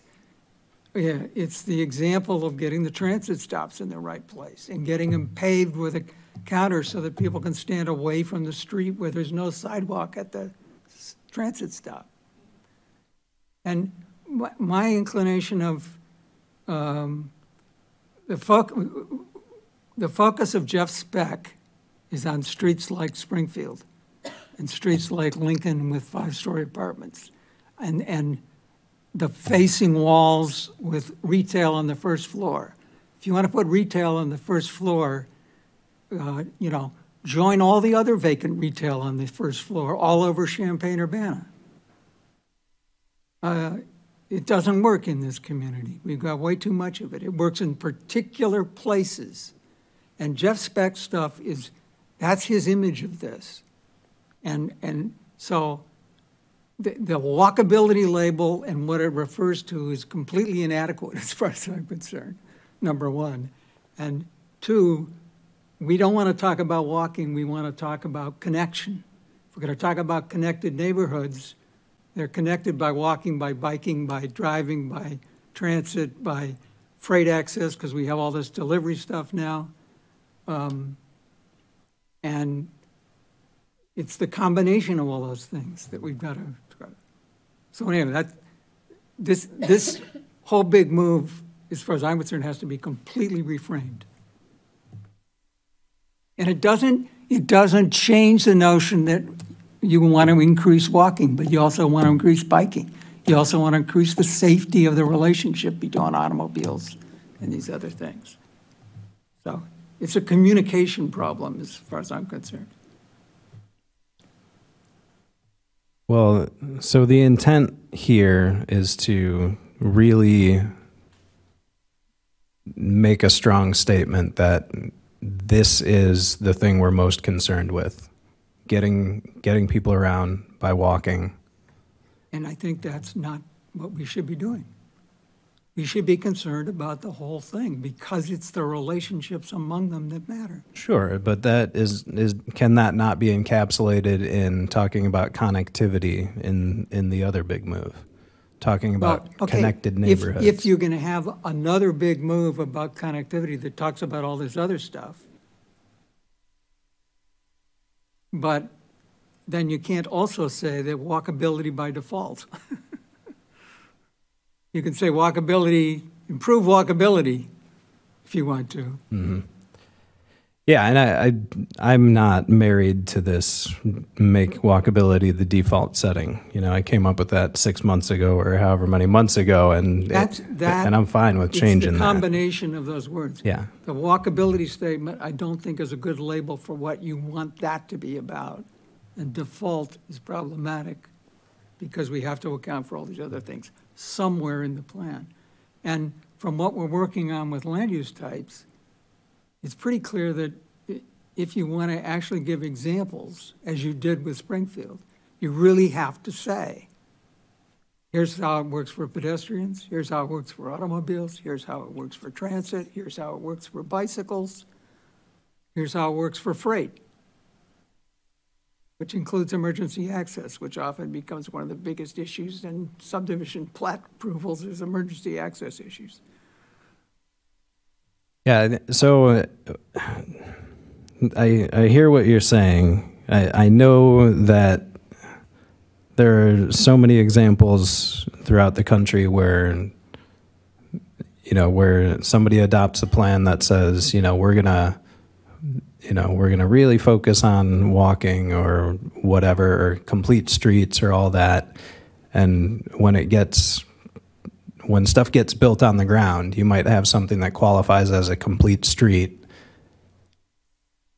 by, whatever definitions they have. And then there's still traffic going 40 miles per hour and there's still people getting hit and killed. So I want to make sure that we're not, I want to set us up for success by being really explicit about what we're going for. Okay, but, so one of the issues is walkability is about 25-mile-an-hour speed limits. That's about cars. And you've got a statement in there that all modes should be safe and convenient and comfortable, I think. And that's the statement we should have, because you can't have safe pedestrians without safe drivers. You can't have safe transit riders without safe traffic around, because the bus is, a vehicle. It drives, it hits people and bicycles. We've had both in this town. So we've got to think about how all these things work together. I think what I'm hearing is that what you really want is you want to make the conditions for walking safe, or the conditions for basically getting around on the sidewalks, whether it's walking or in a wheelchair or in a stroller or whatever. Yeah. That those conditions are safe. I think it's just problematic from the start, the way that it's phrased, make walkability the default. All right. I think it would be better to step back and just think about what is it that we want to achieve as a community. We want to create environments where walking is safe, right? It's not that we want to give the impression that we're anti-car. The reality is that as you demonstrated yourself, both in how you got to the Vineyard Church and how you navigated, or how you did your tour of Springfield. Well, that was from my computer. Okay, well, But yeah. most people are driving, right? Or at least they're driving part of the day to get to where they need to go. So it just doesn't mesh with reality. I know people, like this sort of catchy phrase of walkability. Oh, that sounds great. But can you go back to those 4 things that you went through? Just And if I could just interject, I think what Lou said ties back to what you just said, Dustin, about making it safe for, what we want to envision is that it's safe to walk in our community, but also it's safe to bike, it's safe to drive, Right. it's safe to, all of the things that Lou mentioned. Yeah, we call that multimodal, right? Yeah, right, So right. we're doing things in a Right. way that provides for the space in the public right-of-way, so that all of these different uses, right, all of these different modes can cohabitate. You know, when you look at the list here, useful, safe, comfortable, and interesting, you know, so much of this is about the surrounding land uses, the development, which is just not something that we have. And we've had this discussion, you know, about how much of Urbana is actually walkable by the definition of a Jeff Speck or people who talk about this term, right? You know, downtown is probably one of the few places, or, you know, parts of the Downtown and campus. yeah, and the university, right, are the places that we would consider to be walkable.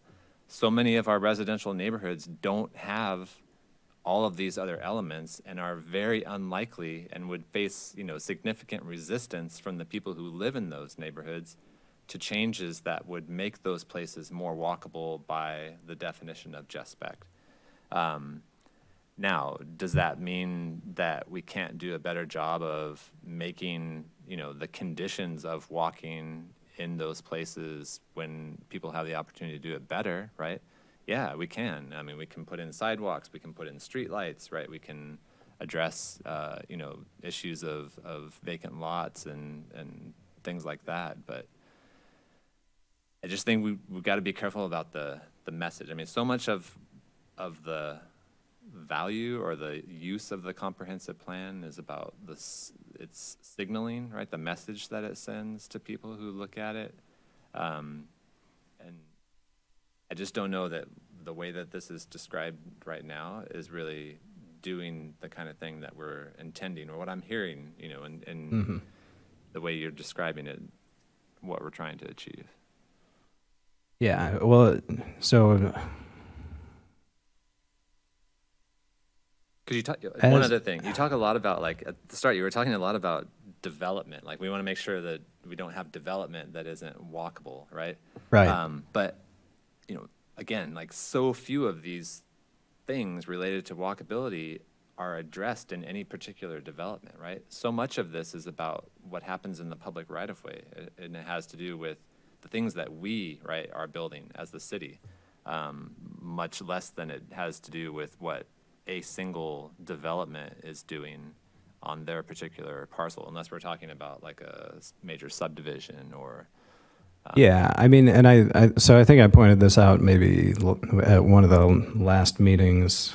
But my prime example, and this is something I would never want to see happen again, is how Schnucks has been developed. And I was actually going to put in some slides about Schnucks and how horrible it is to walk to Schnucks from every direction except the southeast.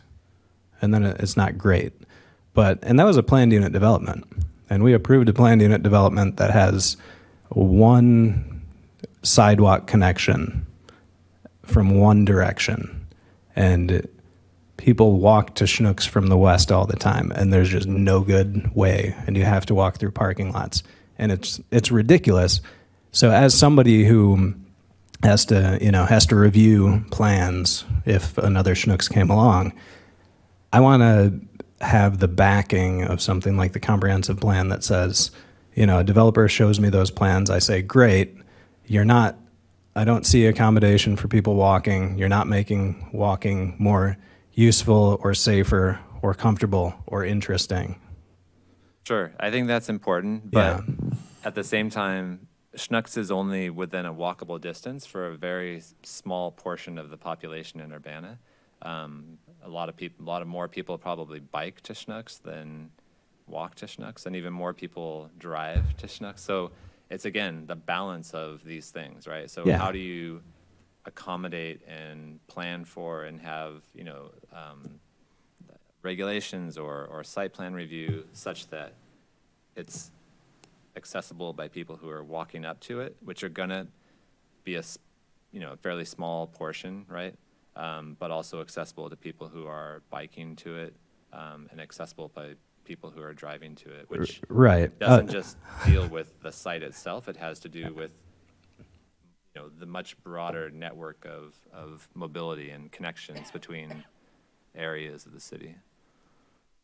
And I guess one reason that I, thinking back, originally wrote this as make walkability the default setting is that, since World War II, we have made driving the default setting. And that's, and that's why we have most of Urbana that doesn't meet the definition of being walkable, because we just said, hey, we're just going to accommodate driving as the default. So it's just kind of trying to flip that on its head and be like, it's not, if there were another Schnucks that came along and it were super walkable and it had 0 parking, I wouldn't be like stamping approval on that thing, like it's, there's going to be parking. People are going to build parking for something like that. It's just making sure that they're actually accommodating people who aren't driving, right? Right.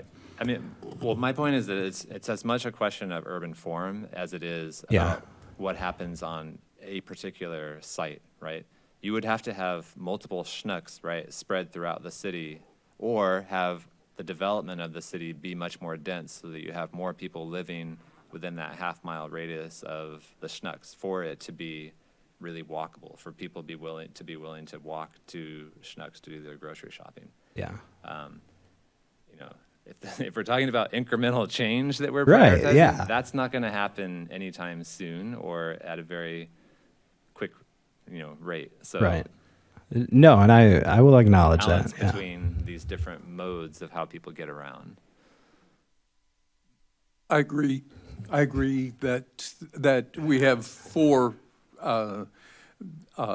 criteria here, and I don't see it as 1, 2, 3, and 4. I really see safe needing to be trump, needing to be primary in the among these 4, and that's what gets sold, and the rest move on. But I have a question about I have a question. Can Urbana set I see a lot of stoplights with a yellow rectangle surrounding them. Is the city of Urbana able to declare those? Does it have the authority to set speed limits everywhere in the city? I don't know what the state law is. I believe they made some changes a while back that would allow you to set a default speed limit citywide, but for a long time, I think the lowest you could go was like 30 miles per hour citywide. But I think they may have changed that. Audrey probably knows much better than I do, so if you want to ask her to come up. But she cited several other communities around us that have already done it. And I'll just point out, so I think that is a great idea, but as Mr. Huber pointed out, it's a matter of design as well. So, we're not going to say 20 miles per hour speed limit everywhere where it's not posted and magically people are going to drive 20 miles per hour because the streets are designed to drive 45 or 50, but it's a start, and I think that, that's something we can look into. I love the broader conceptualization of all of the various ways that people could take advantage of spaces, including walking, driving, transit. So I even think about maybe how do we think about the most inclusive language? I'm going to differ. I actually think all 4 of these are important. In the middle, in climate change, comfortability matters because nothing's going to be walkable if they're not trees and those kinds of things. So safe is good, but not dying of 110 degrees. Those things all matter. And if you were going to go to the Schnucks example, as somebody who's lived way out, I've walked to Schnucks when I haven't had a car. So you'd be amazed about who walks, because I think a mile is pretty common in most cities. But also, if you were thinking of transit, because also a number of people, MTD is also it's a transit stop there, and it wasn't designed for transit either. So I think if you go to all of the domains, biking, cars, transit. It's a stop, for many people, it's a stop right there on the corner, and it's just a very bad stop, particularly in the winter when you're navigating. So if you were going to think about taking a few of those locations and really taking your litmus test, I bet you would think about all of those areas of need, and the design issues that you'd be concerned about probably impact transit, walking, and biking pretty universally. And again, as someone who's taken the bus and this is waited there in the middle of the snow, trust me, it's a journey. In terms, if Imagine Urbana is going to sort of be rolled out and sold over time, if walkability or this notion that we can do non-car transport from one place to another, it seems to me one way of selling it would be to assign somebody to find walking paths through, and on those walking paths identify beginnings of elements that meet these criteria. And by that I mean not a path through Crystal Lake, but what it's like to go from Wiley School to Crystal Lake. What do you encounter in that way? Deborah knows I do this because I intentionally have a period of time once a quarter where I have the lived experience of the people I serve and support. And so I will navigate going to the doctor, going to work, and seeing what's possible and feasible. And so that way, if I'm advocating for something, I've lived it, so I'm not sort of making up a story and I've never kind of done it. So one of the reasons why I can tell you so much is I will park my car and, figure it out. And, and I can tell you I'm going to get to work 2 hours late because from where I live, it requires a lot of complications. And I'm fortunate enough to have a job for that. But then it helps me be in spaces and places to tell you what it's like to kind of how to navigate. So I've parked my car and walked down to my massage therapist, and I've been literally, one of my favorite trips is, having to go to Carl at the Fields, because that's where my doctor is, and, waiting at lot E14 for an hour in, 20-degree weather, because I'm proving my point. But I do that, and I think I really recommend that people really try to take advantage of trying to be in the city reflective of the values that you're trying to adhere to. So, because I can't say, oh, we could put our car down if I'm not living it. Yeah. Early on in the process, we followed or walked with an individual that lived in Edge of Mall with a motorized wheelchair, and how that person went everywhere, how they went to church, how they went shopping, how they went to Schnucks from Edge of Mall was a feat of mass proportions on how they could navigate going across parking lots, et cetera. So you're exactly right. There are many challenges depending upon what mode of transportation you use. So for what the plan ought to do with this information, we have a pedestrian plan, correct? I could not find it online today. Oh, yeah, it's hard to find. Sorry, some of our plans are very hard to find. Yeah, well, this is not good. But in any case, I couldn't find the pedestrian plan to get prepared for tonight. And I couldn't find my copy of it because I'm old enough to probably have a paper copy of it. But in any case, somehow what we're talking about and the existence of a pedestrian plan that we already have and was adopted as an amendment to the comp plan is either going to be included in its current form in this comp plan, or is going to be incorporated by reference and annotation, which I think is a better idea because it's, what, 8 years old? I don't know. It's not brand new. It's 2020, so not 4 quite 8 years old. okay. Yeah. And which means the one I have a paper copy of is not the most recent Yeah. one. Well, and we're still implementing the 2016 bike master plan too. So I mean, they're both still relevant. Right, and that's the one that's 8 years old. That's Yeah. the one Oh, I yeah. did look at today. But I think the comp plan, as I said, my suggestion is incorporate by annotated reference, meaning we're not going to go back and update those documents right now. But we have to include them because either they become not part of, well, there's another complication here. Either they become not part of the comp plan, which may be okay, or they have to be incorporated by reference.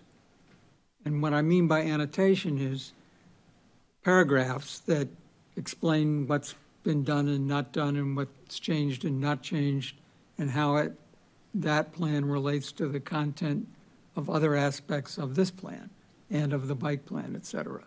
Now, one of the reasons what I'll refer to as the previous administration attitude about these plans was they should be adopted as amendments to the comp plan to give them more backing potentially for legal purposes. I'm not sure that's worth it because the advantage of keeping them independent is that we don't have to explicitly figure out how to update those plans when we create a new comp plan. And as I said, another way to do it is to incorporate them by reference in the comp plan, if we really think that's necessary.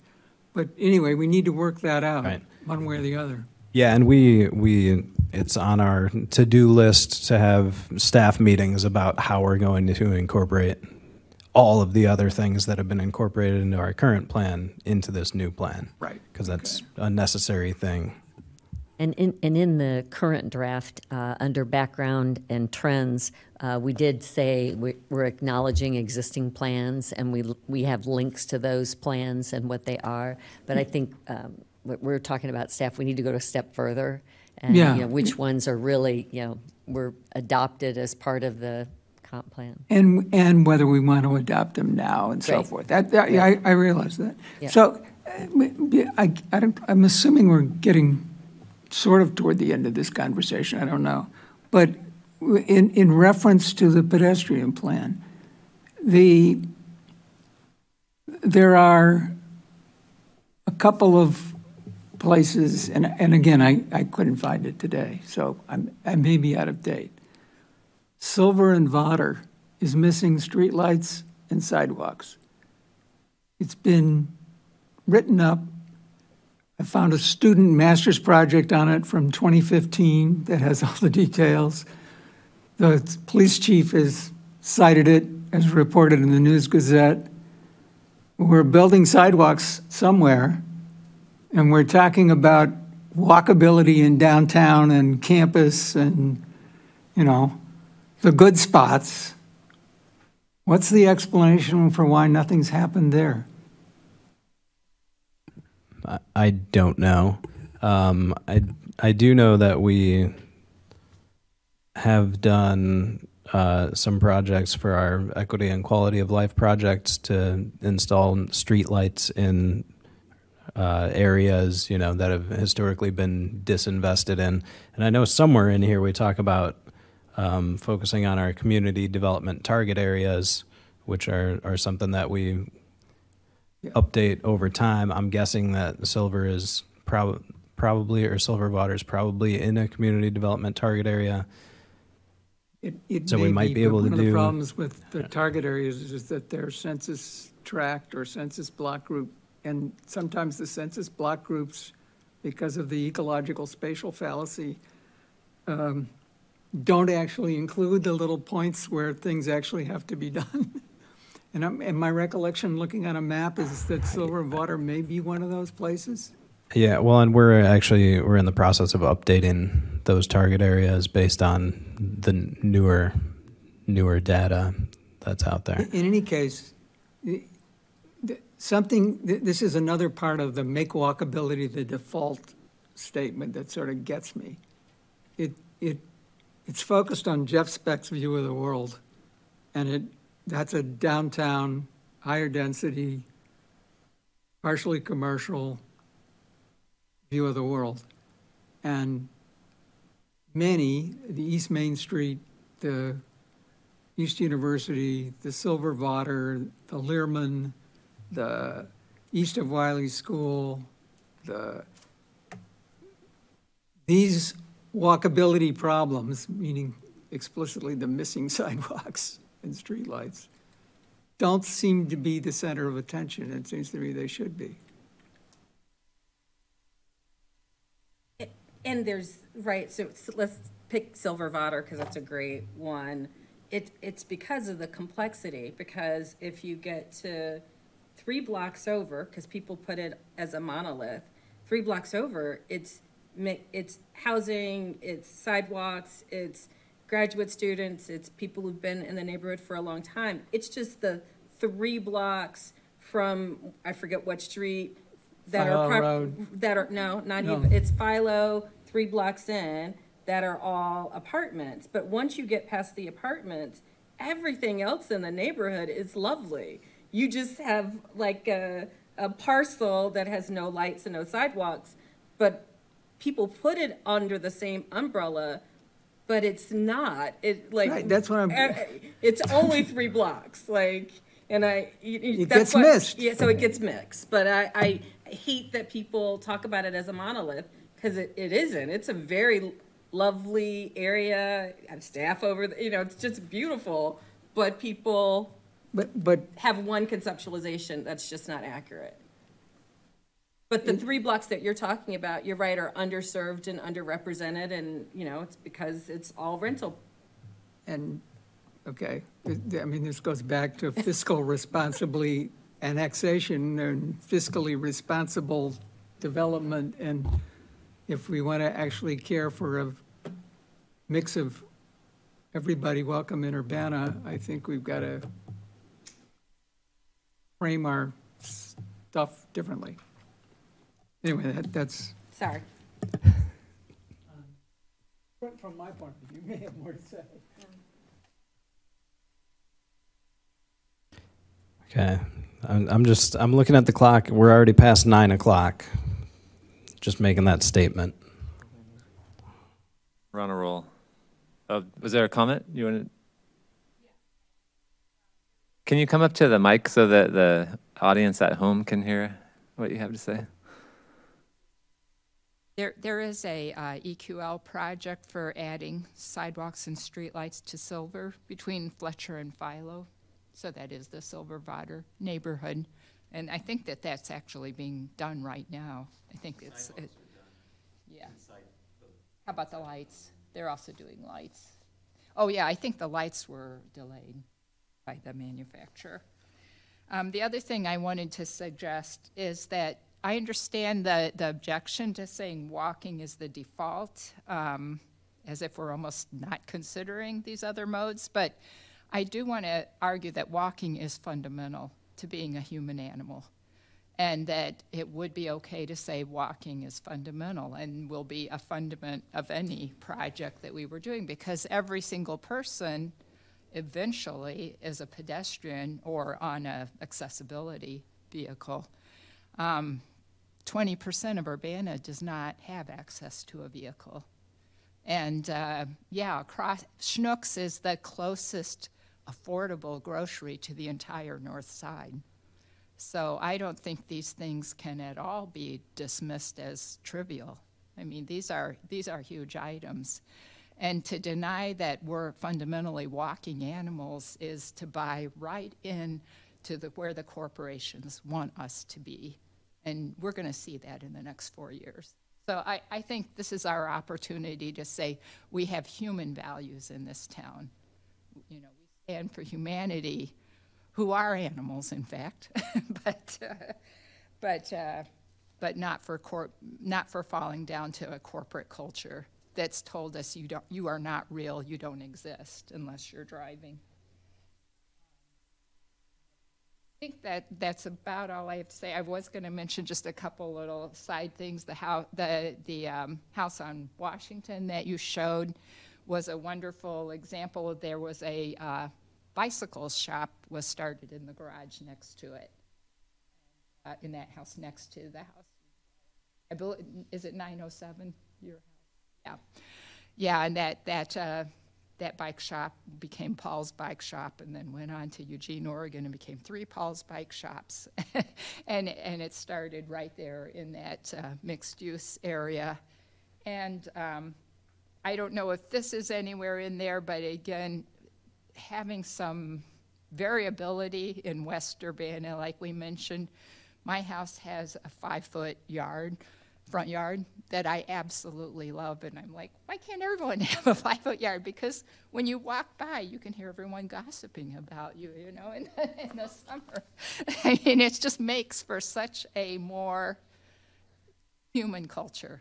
I mean, where instead of back there behind this mowed lawn, or even if we allow habitat and it becomes a massive meadow, I don't, you know, whatever, it's still far, far away. And I think there's people who want to be closer.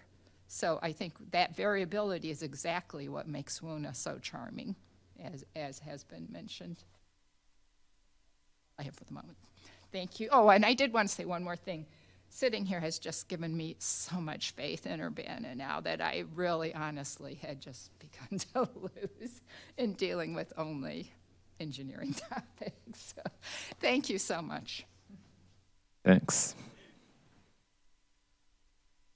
Okay. Sure. Did you want to? Sure, yeah. Sure.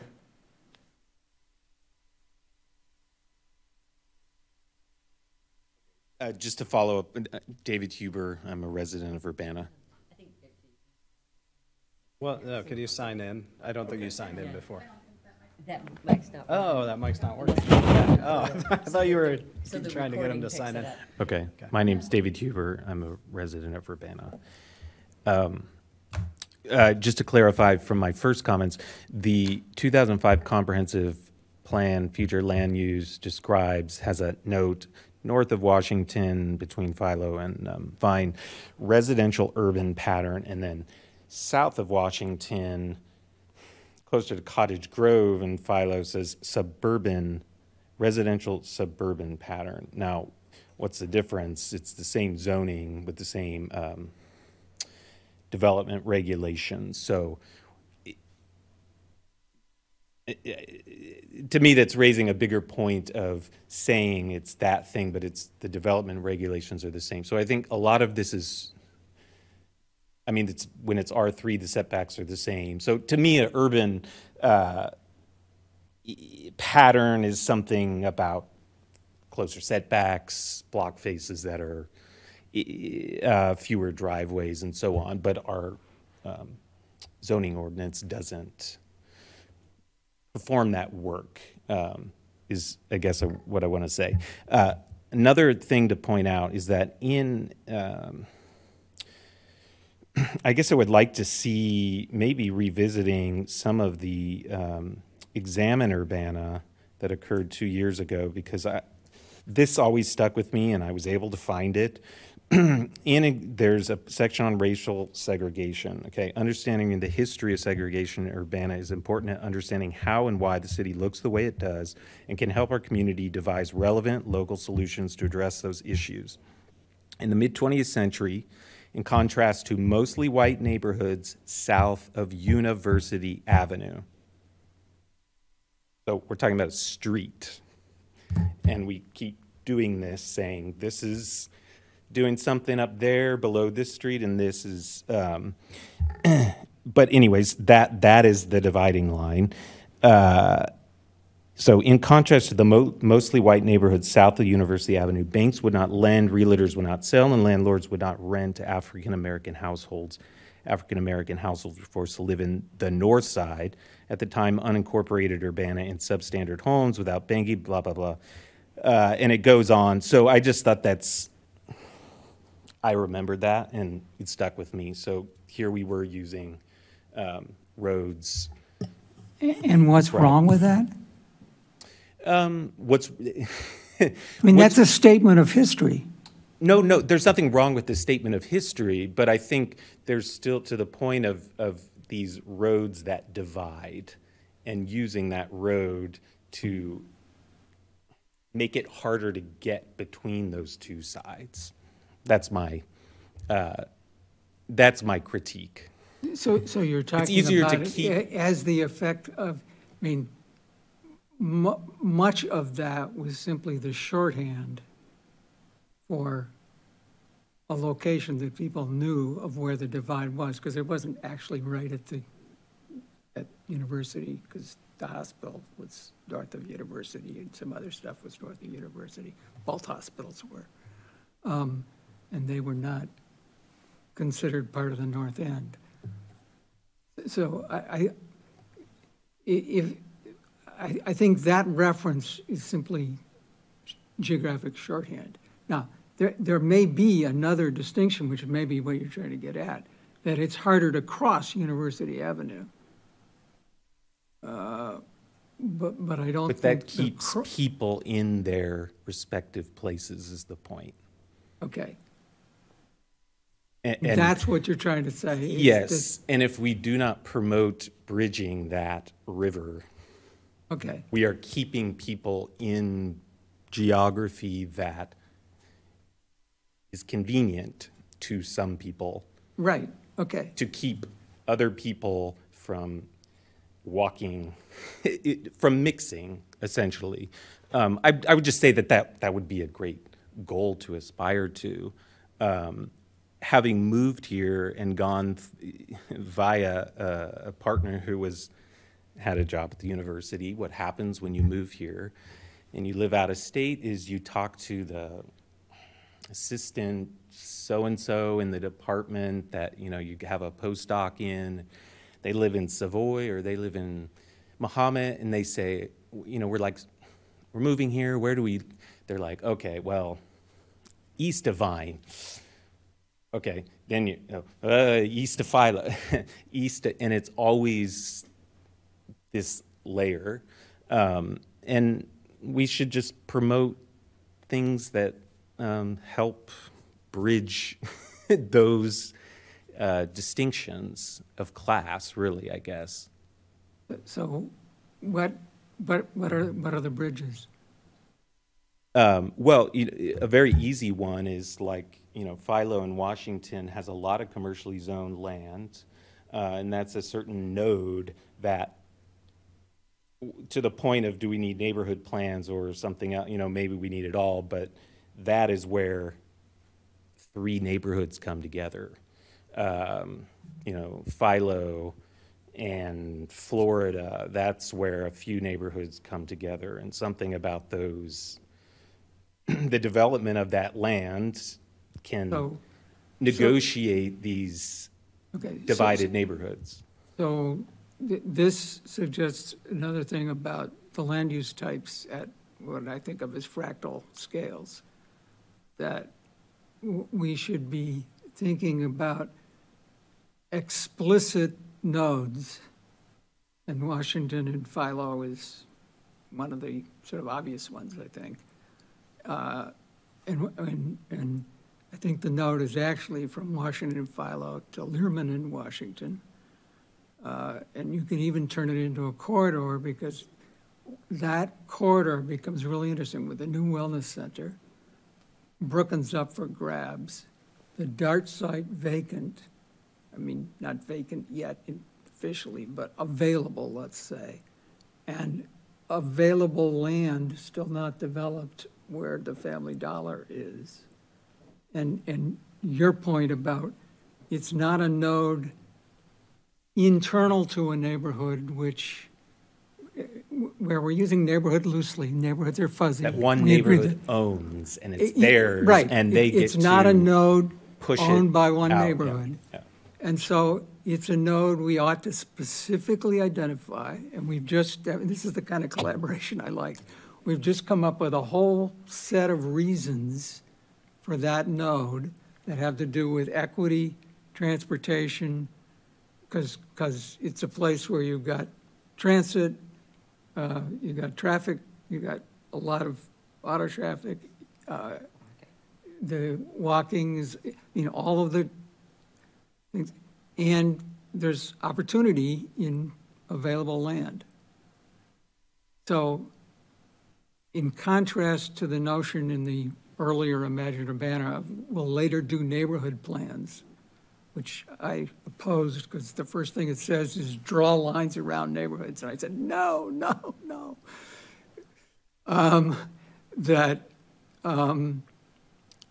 We should think in the the other reason I said we shouldn't do neighborhood plans is because the issues are connections among neighborhoods, not neighborhoods themselves.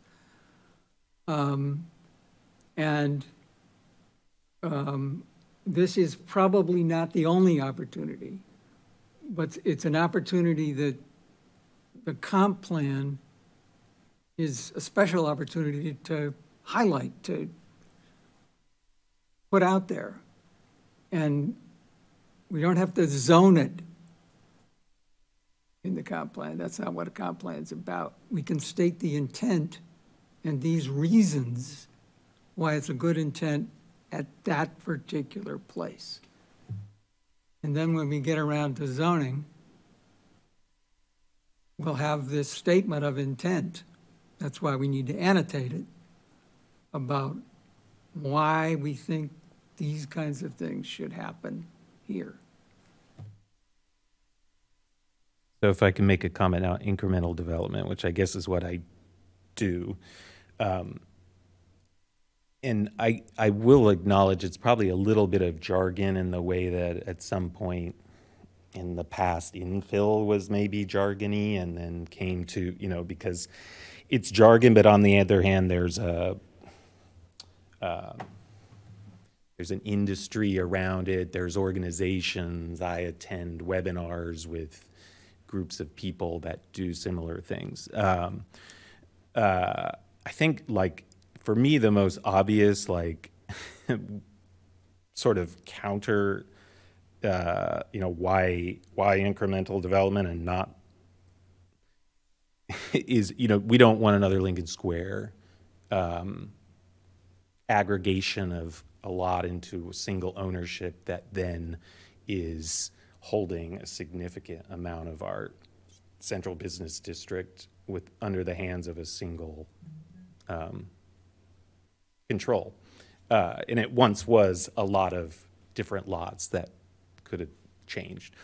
And I think it keeps coming up. The city tells, we would like Lincoln Square to be something. And it's and then Jim Webster says, well, it's private property, So it's just this untenable thing. Anyways, but it is about I think a developer ecosystem is kind of my understanding as well of incremental development, that you need sort of these different actors to perform different work, and a lot of that relates to finance and what access to capital they have and the kind of capital that can go to certain projects and on another project and so on. I think we are in a weird, I think it is hard to get the smaller development ecosystem here, but for other reasons. But I guess the question is sort of it was the verb promote, because for me it's kind of how, and I'm not quite sure how you promote it. I think to the point of the ecosystems thing, I think there's a big difference between big and small developers. My understanding of larger developers is they make money off of money, managing capital, asset management fees, and so on, that someone like me just does not. The opportunity zone thing in Campus Town was about deferring capital gains and making money by eliminating capital gains. So it is a series of financial abstractions that are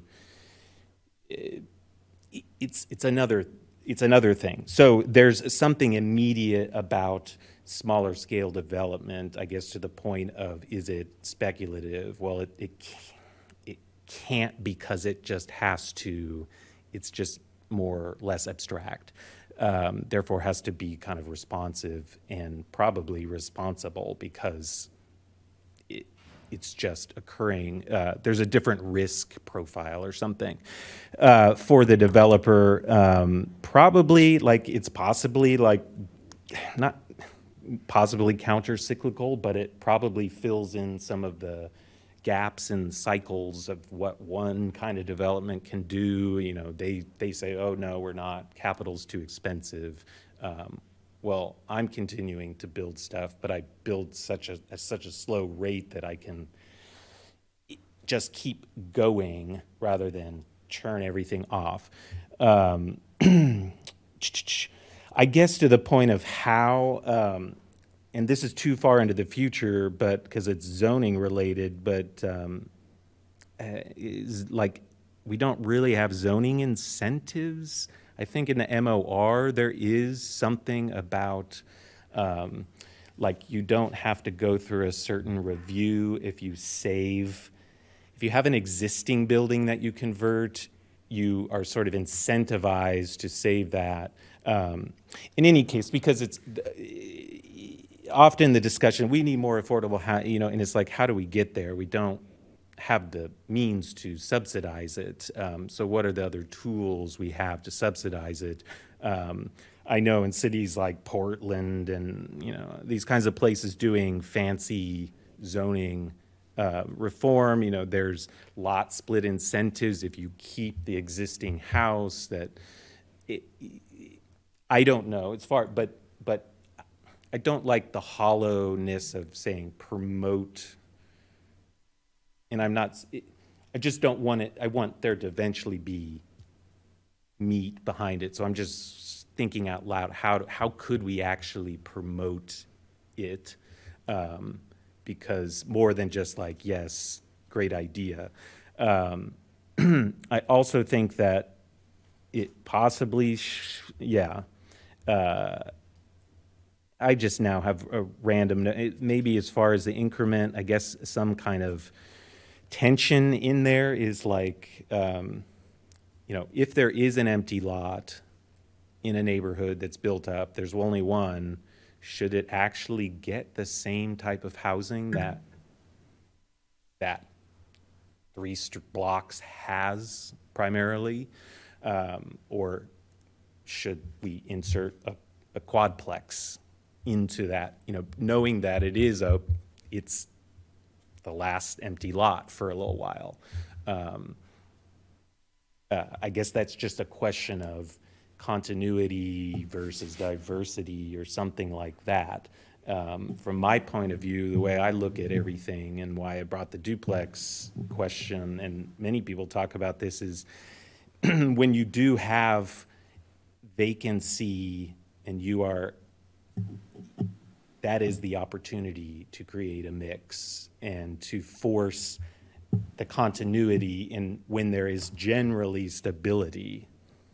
Now, the boogeyman is always that that's going to set off instability and there goes the whole neighborhood, but we know that that's not actually occurring in this market. So I guess, yeah, that tension of, I don't like incremental when it seems sort of, I get the politics of it being kind of soft and gentle and so on, but there's, how do we sort of, you know, push it a little bit as well, that it's not jumping in scale from this to this, but, you know, when we go that increment, how do we get here? Our zoning is not very good at detaching sort of, what would you call it, units or occupancy from form, right? Like, shouldn't we allow the same bulk with unlimited number of units? Possibly in certain, we don't, so we end up with weird proportioned houses because it can only be 1 or 2 units. We're not creating the kind of housing types, you know, studios, 1 bedrooms within these are just the thoughts as well of increment. And I know that some cities will give further, FAR or whatever regulates bulk or mass based more on units within a building rather than just simply the overall. You're the experts on this. It's just throwing a lot out there. Walkability, to me, the great irony of this city is like, we basically need to be more like campus, because when I go to the places that are heralded as like these walkable places and so on, they're basically adopting a lot of the things that campus had, and you use the photo from campus. But I guess that's just an eternal tension here, that if you live and work on campus, you want to get out of campus where everything stops all the time and there's crosswalk, et cetera. But it's not a bad model, and it's very close. One other sort of thing is, I guess, sort of like taking more just like, if we are promoting infill and resisting annexation, there are certain facts now about our city that are somewhat set. And one for me is like, we're not an alley city. We didn't develop with a lot of alleys compared to some cities. And we have a policy of eliminating alleys if they're proposed. That's all to say that, there's a lot of things that are good design features for walkability, but at this point, like, we have a lot of driveways and we're not having backloaded garages.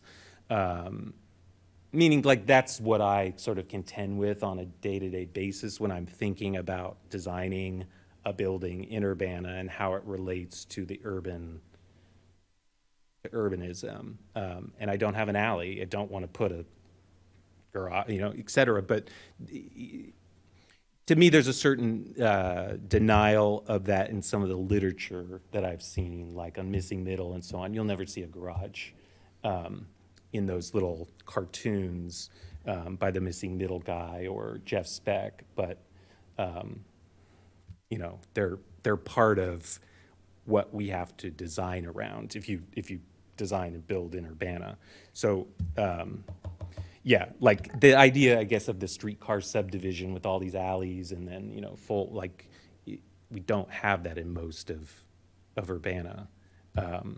We have a lot of detached houses and garages. So anyways, so I guess that's just a little bit of pushback on some of the romance of the incremental development people, because if you look at the images of the kinds of houses they like, there's a certain pattern, and it's not just aesthetic. There's certain fundamental things to our city that prohibit or make that a challenge to achieve that. So how do we get there within what we have? That's it. Sorry to keep you. Thanks. That's great. Thanks for both of your comments.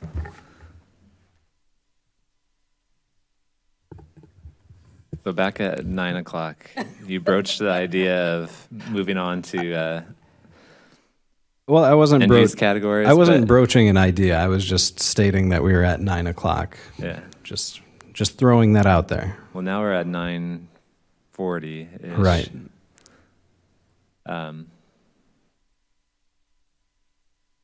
What do we? So the next topic is the land use categories? Future land use. Yeah. Future land use descriptions.